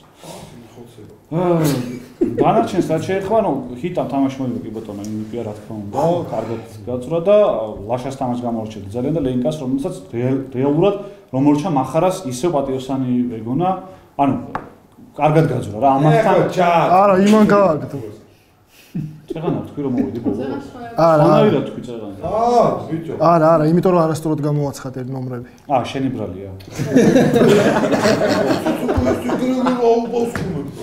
მოკლედ საინტერესო თამაში იყო საინტერესო ხელი იყო ჰიტას კარგი მე მგონი ძალიან მნიშვნელოვანია ჩემი აზრით თამაშის მიმოხილვასთან დაკავშირებით იმიტომ რომ მე ვწყვეტ ვინ ჩაიწეროს MVP სიაში და მე ვწყვეტ ამ თამაში ყოველ შემთხვევაში თავს მივცემ უფლებას რომ ხალხს ვურჩიო ვინ უნდა აირჩიონ ამ თამაში MVP-თ საერთოდ თამაშზე ვიტყვი რომ ასეთი თამაში ხშირად არ ხდება თან ბოლომდე მიყვანილი და ფანტასტიკაში მოგებული 8 ნომრის თამაშზე ვიტყვი რომ მეც ხშირად გამიკეთებია კადრს მიღმა და მიზანი არის რომ თვითონ გადაეფაროს ექიმს ოღონდ იდეალური სიტუაცია არის როდესაც კვდება ამ დროს 8 ნომერი მაგრამ არ მოკვდა იმიტომ რომ 9 ნომერმა არ აცალა სიკვდილი ამ შემთხვევაში 9 ნომერი უნდა ყოფილიყო ჩუმად 8 ნომერს ესროდნენ იმიტომ რომ 8 ნომერმა თქვა რომ პირველი ხამეს მე ჩემი თავი გადავემოწმე დასახელებული იყო რანაირად შენ გაიხსენი მანამდე? დასახელებული იყო და იქიდან ეხსნება ექიმი და რატო არ უნდა თქვა? არ მითქვა რომ ექიმი ვარ თქო? იქე მაფიოზი არა ნახე დეტექტივს უკვე იყო გახსნილი ხო ესე არის? ხო და 6 ნომერი ვარდებოდა მანდ. 6-ს გაიხსნა დეტექტივად ეგრე და არავინ არ გავარდნილიყო მაშინ ექიმები და დეტექტივები ყოფილიყო. კი, ნუ ანუ ნახე კი ბატონო ეს იყო ძალიან სარისკო თამაში. ეს იყო სარისკო თამაში 8 ნომრის მხრიდან მაგრამ მე ვამბობ ერთ galaktikაში რა შემთხვევაში შეიძლებოდა რომ გამართლებოდა ხვდები? კი ბატონო შესაძლებელია ის თქვა რომ ვიღაცა რო იხსნება სწორი დრო როგორ გაიხსნები რა სიტყვი ეგ 50%-ია საქმის. კი ბატონო კარგით მე 11 ნომერზე ვიტყვი ესეთ რაღაცას რომ 11 ნომრის გადამოწმებები იყო პირდაპირ მაგარი პირველი და მეორე და მეთქი ეს უეჭველი აქ რაც არ უნდა მოხდეს უეჭველი ემუქია თქო მაგრამ 8 ნომრის გადამოწმებამ გადაფარა ცოტათი აქ გვაქვს კიდევ მეორე სიტუაცია როდესაც უმრავლეს შემთხვევაში გამარჯვებული უნდა გამოვლინდეს გამარჯვებულიდან MVP უნდა ავირჩიოთ უმრავლესად MVP-დან ჩემი აზრი არის ასეთი რომ ამ თამაში უნდა იყოს წესით MVP ჰიტა მაგრამ ხალხისთვის მიმინდია თვითონ უფრო კარგად განსჯიან თამაშს უყურეს მეც აქ ემოციებში ვარ იმიტომ რომ ძალიან რთული თამაში იყო ჩემი MVP ჰიტა არის გიორგი ძალიან მაგარი იყო, მაგრამ ჰიტა. მადლობა. ხალხმა აირჩიოს თავისი MVP, რა თქმა უნდა, თავიდან ბოლომდე. შეგიძლიათ გადააზიაროთ community-ში, არ მოგერიდოთ ერთმაც და მეორემაც გადააზიაროთ community-ში და ფინალში ვნახოთ 48 საათი გაქვთ. უღრმესი მადლობა ყველას მობრძანებისთვის და მომავალ შეხვედრამდე.